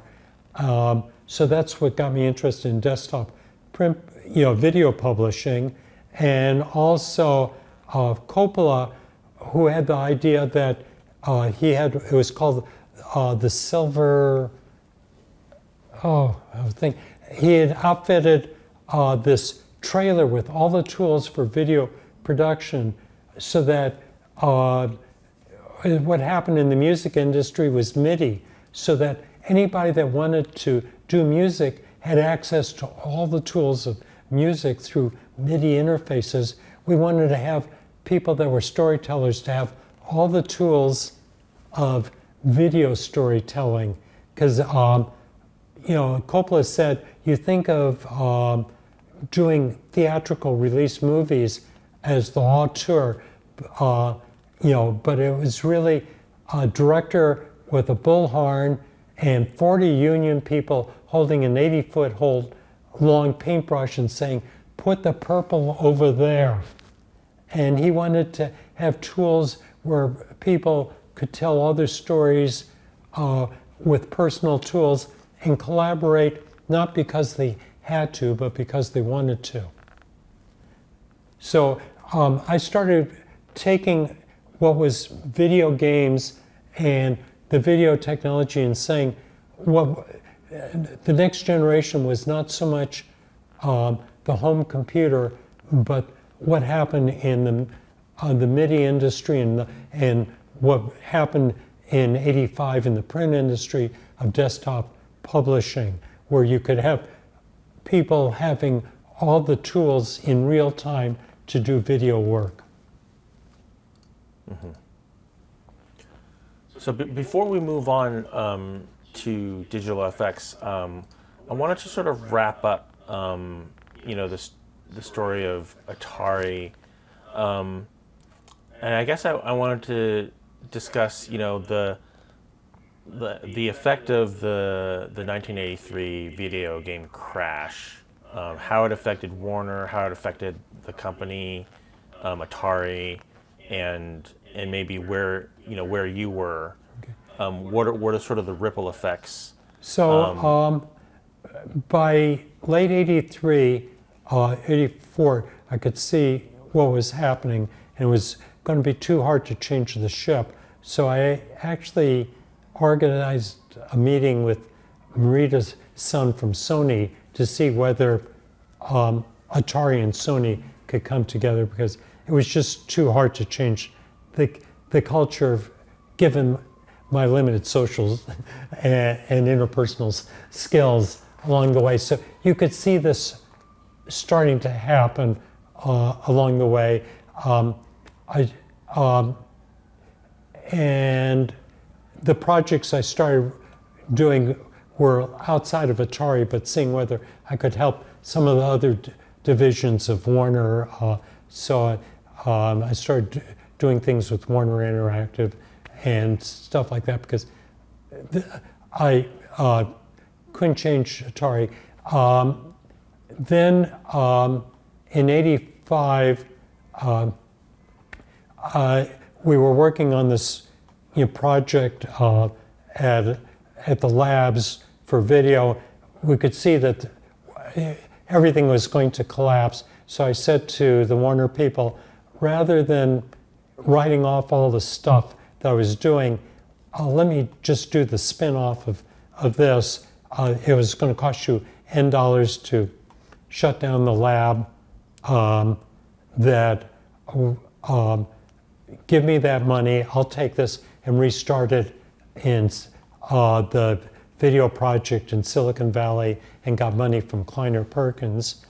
And also during the Warner days, I met a young fellow. Or two people, they were 17 years old, Bobby Kotick and his partner. And the collapse of Atari took down what Activision had become Mediagenic. So I went on the board of Bobby's company, and we bought Mediagenic out of bankruptcy, took it down to, I think, 2 people, and started rebuilding it from there. The only title we had at that time, I think, was Leisure Suit Larry. And our only other asset was a liability to Magnavox on the Pong patent of the ball bouncing back and forth. So Bobby, with a little bit of help from me, but it was mostly Bobby and Howard, we rebuilt Activision one step at a time, renamed it from Mediagenic back to Activision, because there was a strong love of that name and support, and just built it one title after another. And I stayed on the board until it got to a fairly good size, and then left the board, and then Bobby just kept building it and did a great job. It was an easy job in the one sense. Our business plan was to follow Electronic Arts. Electronic Arts was the McDonald's, so if they built on one corner, we would build on the other corner. They could get Madden football, so we could get, for $25,000, Tony Hawk's skateboard, and just kept following them, because EA was always the model of the quality, and we didn't have that much money, so we followed them, and I got a chance to participate in the rebuilding of the industry. Sorry. Oh, go ahead. The other part of the rebuilding of the industry was Nintendo. Nintendo, with the NES, came to Atari to see if they would, if we would license their console. Their console had a lot of similarities to what I wanted to do with the 400, 800. Both price point, amount of memory, moving objects, and things like this, and tightly tied to what gamers wanted. So I think the NES was what we wanted the 400 to be as a gaming machine. What Nintendo did, and in 2 other areas, were fantastic. One was the when and made it a closed system so they could maintain the quality, because by the time when Atari was collapsing, everybody was making cartridges and there was just a whole bunch of junk out there, and Nintendo said it's a closed system, we don't care about the legal issues about being a closed system in the antitrust system. Let's just do it right, where we can make sure that the games were right, which they did a great job on, and they didn't have any ambivalence of what was it, a game system or a computer system. They just did fantastic. And then opening up the games of Mario and then the Wii, they deserve all the credit they can get. Yeah, so we were talking about your connection to where the game industry went. Did you ever reconnect back with Atari at all, or the later iterations of Atari? That when Jack Tramiel bought Atari, he asked whether I could go on the board or not of the new Atari, and it wasn't a good fit for me, but I got a chance to get to know Jack better and follow that, and did a little bit of advising with him on the Jaguar, but not much. Okay. So let's go back to digital effects. So you mentioned it spun out, and after the spin out, just talk about like what sorts of projects did you do? What sorts of companies did you work with? For digital effects? What sorts of things? Yeah, for digital effects. It was I got funding through Kleiner Perkins, and my lead on that, and the board lead was Vinod Khosla. It was his first company after Sun. I had the Dream board and the Dream investors. So John Warnock was on the board, and through John, we tried doing some accelerators for Photoshop. On the board also was Mickey Shuloff, who was the head of Sony, and Marty Payson, who is the head of Warner. So, and who's who of VCs. Mitch Kapoor was an investor. So what I had was, and I had both, and I had also Intel was an investor. So this was a dream stuff, and what I didn't realize was I had this 10,000 horsepower engine and a 1/4-inch drive shaft, and what I learned as the head of the company is that these VCs have a portfolio of 100 companies. As a head of this company, I had a portfolio of one company, and they were designed to go ahead and drive this to the maximum, because they were looking at return on partners' time. So they were dialing the dial up to 11, and it takes a really strong president, I was actually chairman of the board, to say, no, this is what we can do, because you have all these great people. So we tried doing a little too much, and we kept going for the world's most demanding customers, because the idea is if you worked at the very top level, you would build your company name, and then you could filter it down to the less demanding customers. So we discovered the world's most demanding customers. That was really, and they demanded things. Our very first customer was, they were going into post for Star Trek: The Next Generation.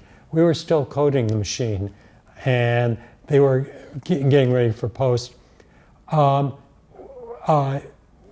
We had a good machine, and we achieved at the highest level of production.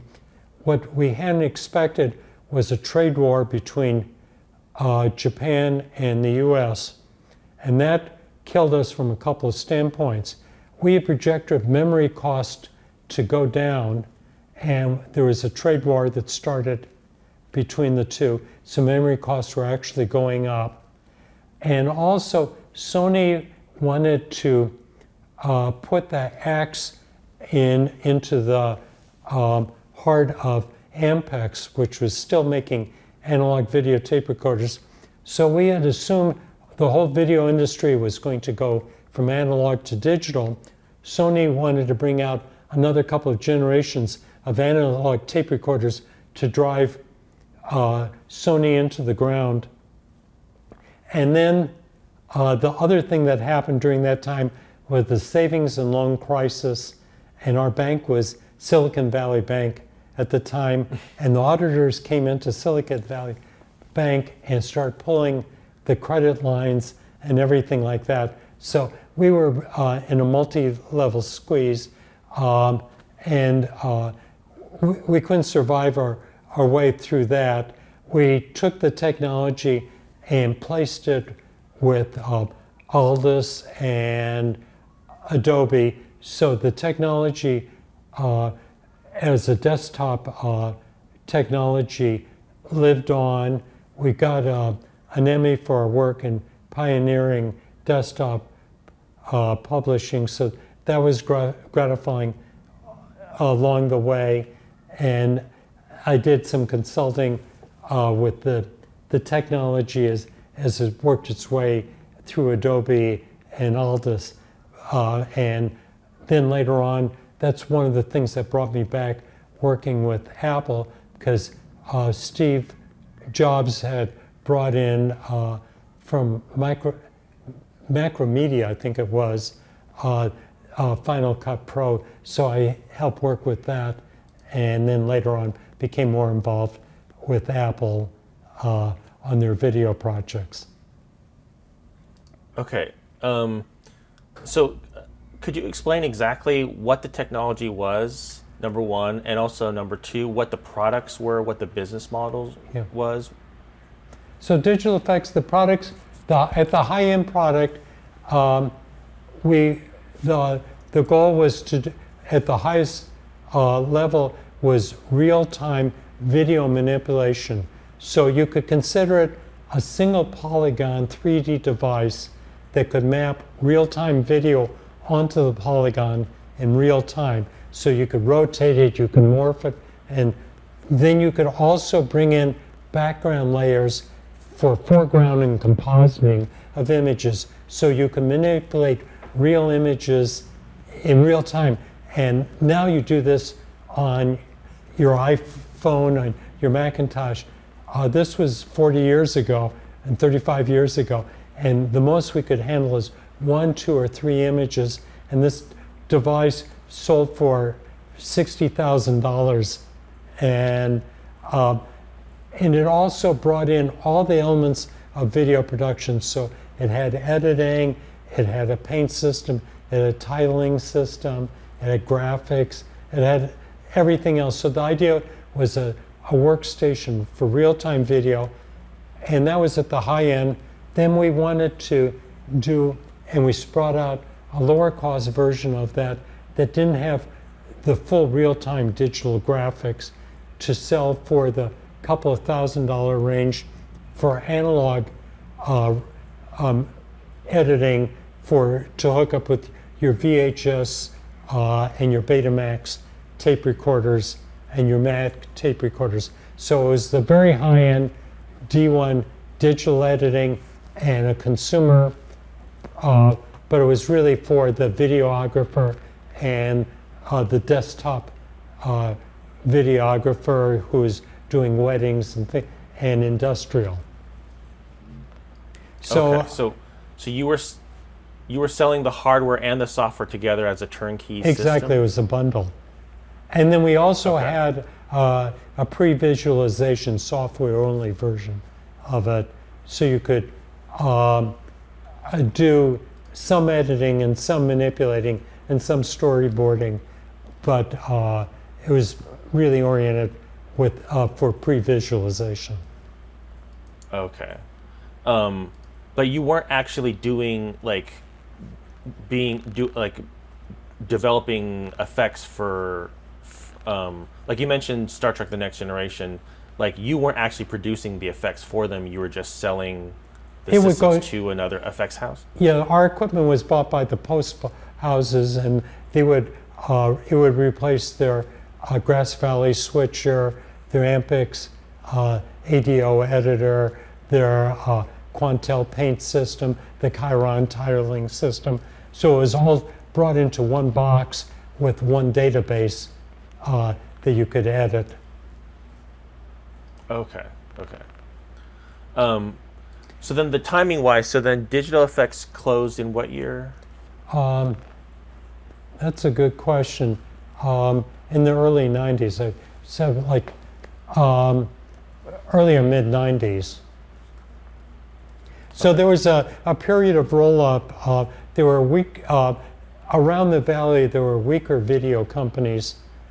And so what happened was the VC said, take on these other companies. So there was one company that was doing audio work, the equivalent of both editorial and Foley work and long form editing. So we brought them in and some others, and we were trying to do the roll-up.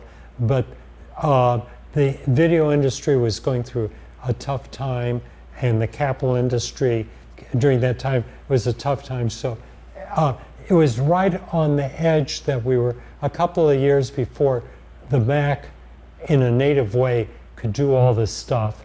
And it was sort of the last stages of the analog and the early ages of all the stuff you could do on the Macintosh. And the idea was we were going to cut space in between them and help the industry transition before the other, but the money dried up in between, so the world just sort of jumped right to the Macintosh and doing stuff with that, and people would accept not doing stuff in real time in return for just having a software-only product. So with startups and stuff like that, as they say, it's great to, if you're on the razor's edge, to make sure you're behind the edge instead of in front of the razor's edge. So then you continue to consult in the years after that, or you know, what did you do after that? Well, there's a couple of things. I did consulting for Intel and for Apple, and then my love was pro bono working on museums.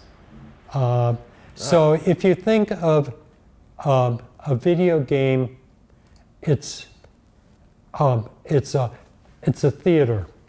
It's a theater that has lighting. It has sound. It has where the audience can sit, and you put in the content is the actors and the writers.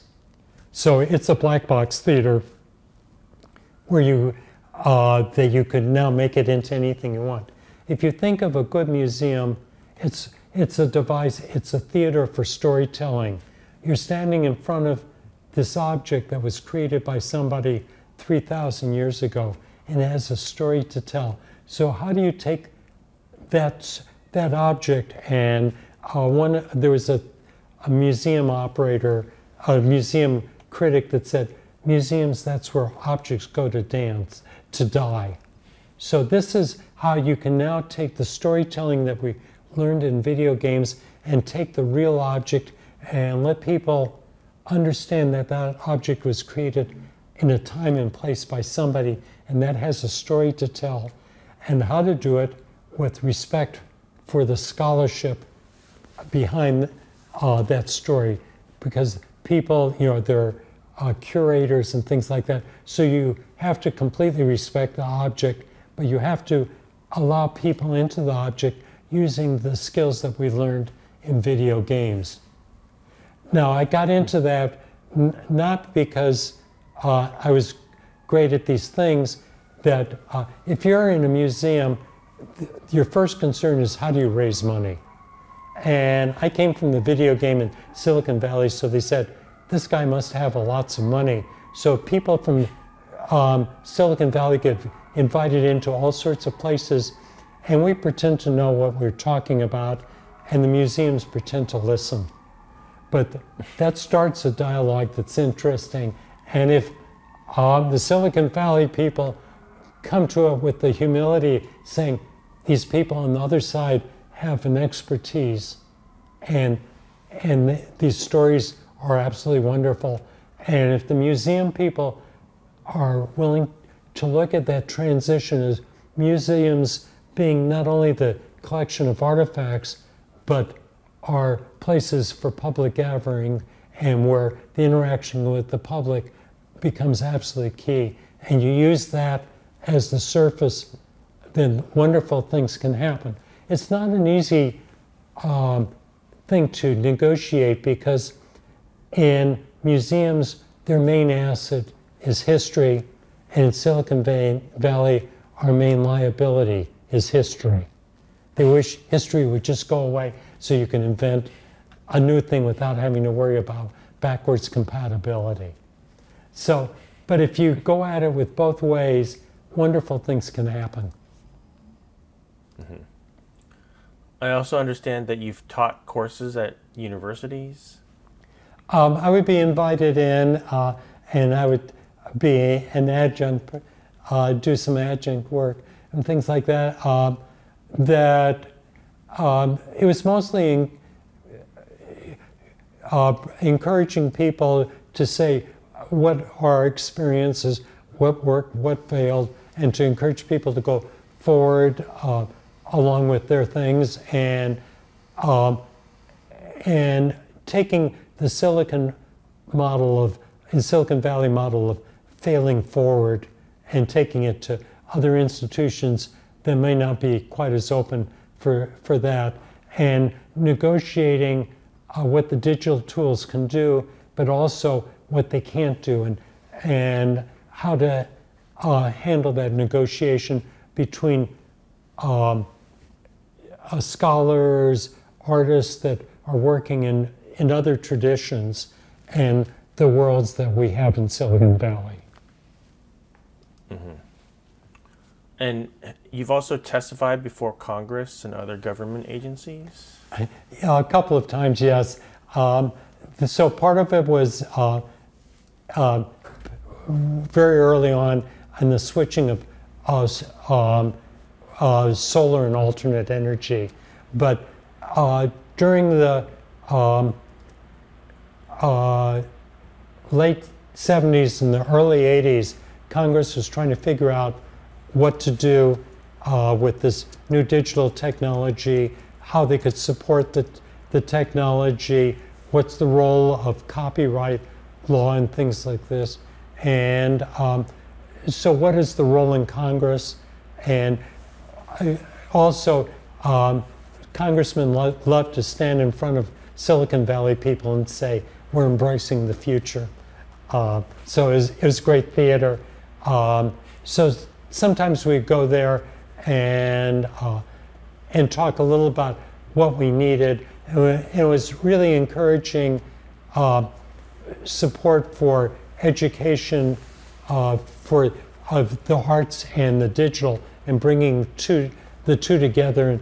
And also there was a change in the regulatory framework coming out of the Nixon-Reagan days of what's the role of patents, what's the role of copyright, and things of that nature.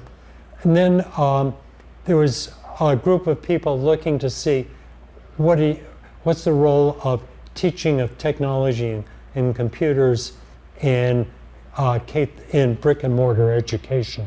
So sometimes you get invited in for those discussions.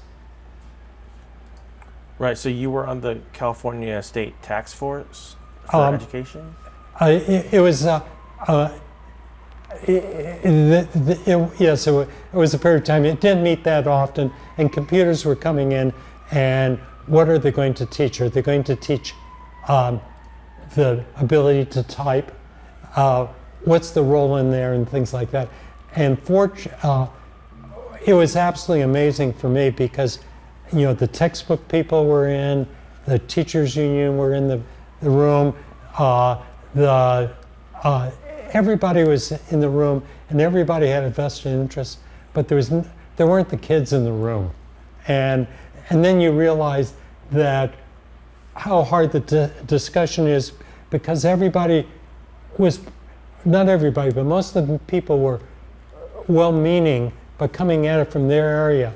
And by the time everybody threw in their 2 cents worth, it became an overly constrained problem, and not much was going to happen. And at the end of the day, there wasn't going to be funds for teacher training and support to really do a good job. So that all disappeared. But I did see one project that Apple did called the vivarium, and it was just beyond beautiful to see what a well-financed and well-supported, and teachers that have come up from the MACOS constructivist idea of teaching, and teachers that had great classroom management and everything, what they could do, and you could see it was just really fantastic. So I would encourage any of the people that are looking at what technology should do now, and particularly AI and stuff like that, to look at these programs that were driven by teachers that really understood classrooms. Oh, wow. You know, the vivarium was, that was an Alan Kay project. It was an Alan Kay project. They put all that technology in, and I'll use the F word, it was that kind of disaster. And it was to the credit of Apple, to Alan Kay, to the teachers and the supervisors saying, all this technology doesn't work, what does work? And they went back and re-engineered it, and they found out what good teachers with good technologists and enough time and enough respect for everybody could do. And it was really spectacular. Mm-hmm. So we were mentioning patents before. I take it you have a number of patents in computing and multimedia. Could you discuss those? Some of those were because I didn't know what was happening at Xerox PARC. So we were reinventing a few of the things at PARC. Atari did not aggressively go after patents because, as I said, back in the days of Nixon in the 60s, if you asserted your patents, you would get into antitrust issue. So Ron and I would do some patents whenever we needed a new appliance, because Atari would give us $1,000 for every new patent. If Ron and I were co-inventors, that would be $500 for each. So after tax, that would allow us to buy a new major appliance. So you could go back and see what Atari could have, the intellectual property portfolio that it could have had along the way. So mine patents were mostly a few in the system and moving objects around, but it's only a fraction of what we could have done. Okay, so these are all patents related to the VCS or the 800 and the home computer and a few of the coin-op games. Okay. But it was interesting to see how patents, moved from what was in the late 60s to by the 80s, early 80s, how important they could be. Mm-hmm. Right. Situate Atari in the technology and cultural landscape of the 70s. You mentioned Apple grew out of Atari. We have like Intel, Microsoft, the microprocessor, Berkeley and the counterculture. What are all these components? Let me rephrase that. How did the culture of Atari arise out of the mixture of all these influences in the environment? It starts, and it gets almost to the finish line with Nolan. Nolan was our Mick Jagger.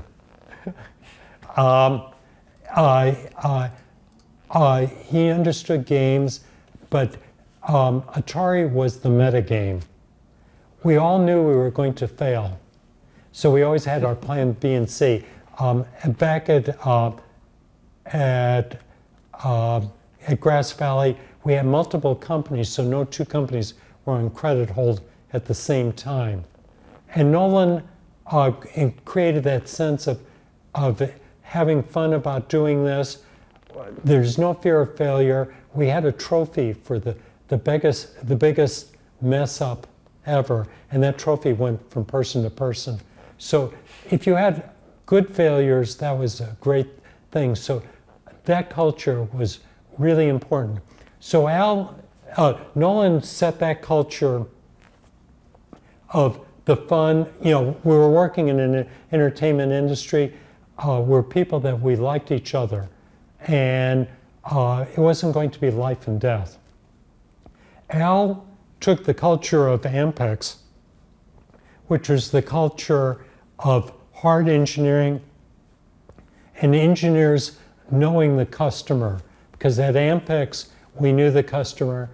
Al early on set up a coin-op route for the engineers at Atari, not to make money to compete with our customers, but so that the engineers understood what our coin-op customers needed to do. So if you were emptying a coin box at 2 o'clock in the morning at a Greyhound bus depot with all these quarters, and the quarters are rolling all over the ground, you would change the design of the coin box for the next time.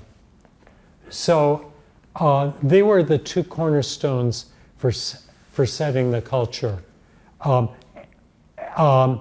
That Al's biggest job was he had a secretary, and his secretary would let Al know whenever Nolan wanted to go into the labs, because he would then run to the labs to intercept Nolan, because if Nolan goes into there, he would generate so much enthusiasm and change every single project, and nothing would ever get done. So Al's job was to keep the projects moving ahead and moving the technology move ahead. So the two of them were absolutely key. So that introduced a different model for companies, for Don Valentine and the VCs that followed Don Valentine. It introduced, it helped set the market, Apple and some of those, and for a different market, and Woz and Jobs had a different sensibility, but there was that sense of excitement of knowing the customer, and particularly for Woz, it was building something that somebody in the homebrew club could see and understand, and that Woz could be really proud of. And that was the culture at Apple, and a lot of that came out of Atari. Then the consumer people that came after us, with at home and stuff like that, it blended bringing the consumer in. That started bringing in the Warner culture and with marketing, advertising. So that became the benchmark for at home and some of the other consumer companies and consumer-facing companies after that.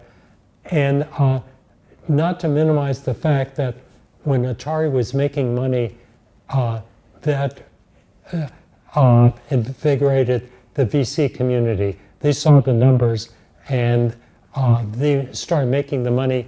First, it was Electronic Arts was the first independent software company, to take money, and they were doing games for the computer, and then Activision. So it changed the whole ecology of the valley, and it started rippling. The kids at UC and Stanford in the engineering school and the business school saw the model of that's who they wanted to be. So you start seeing that affect it downstream.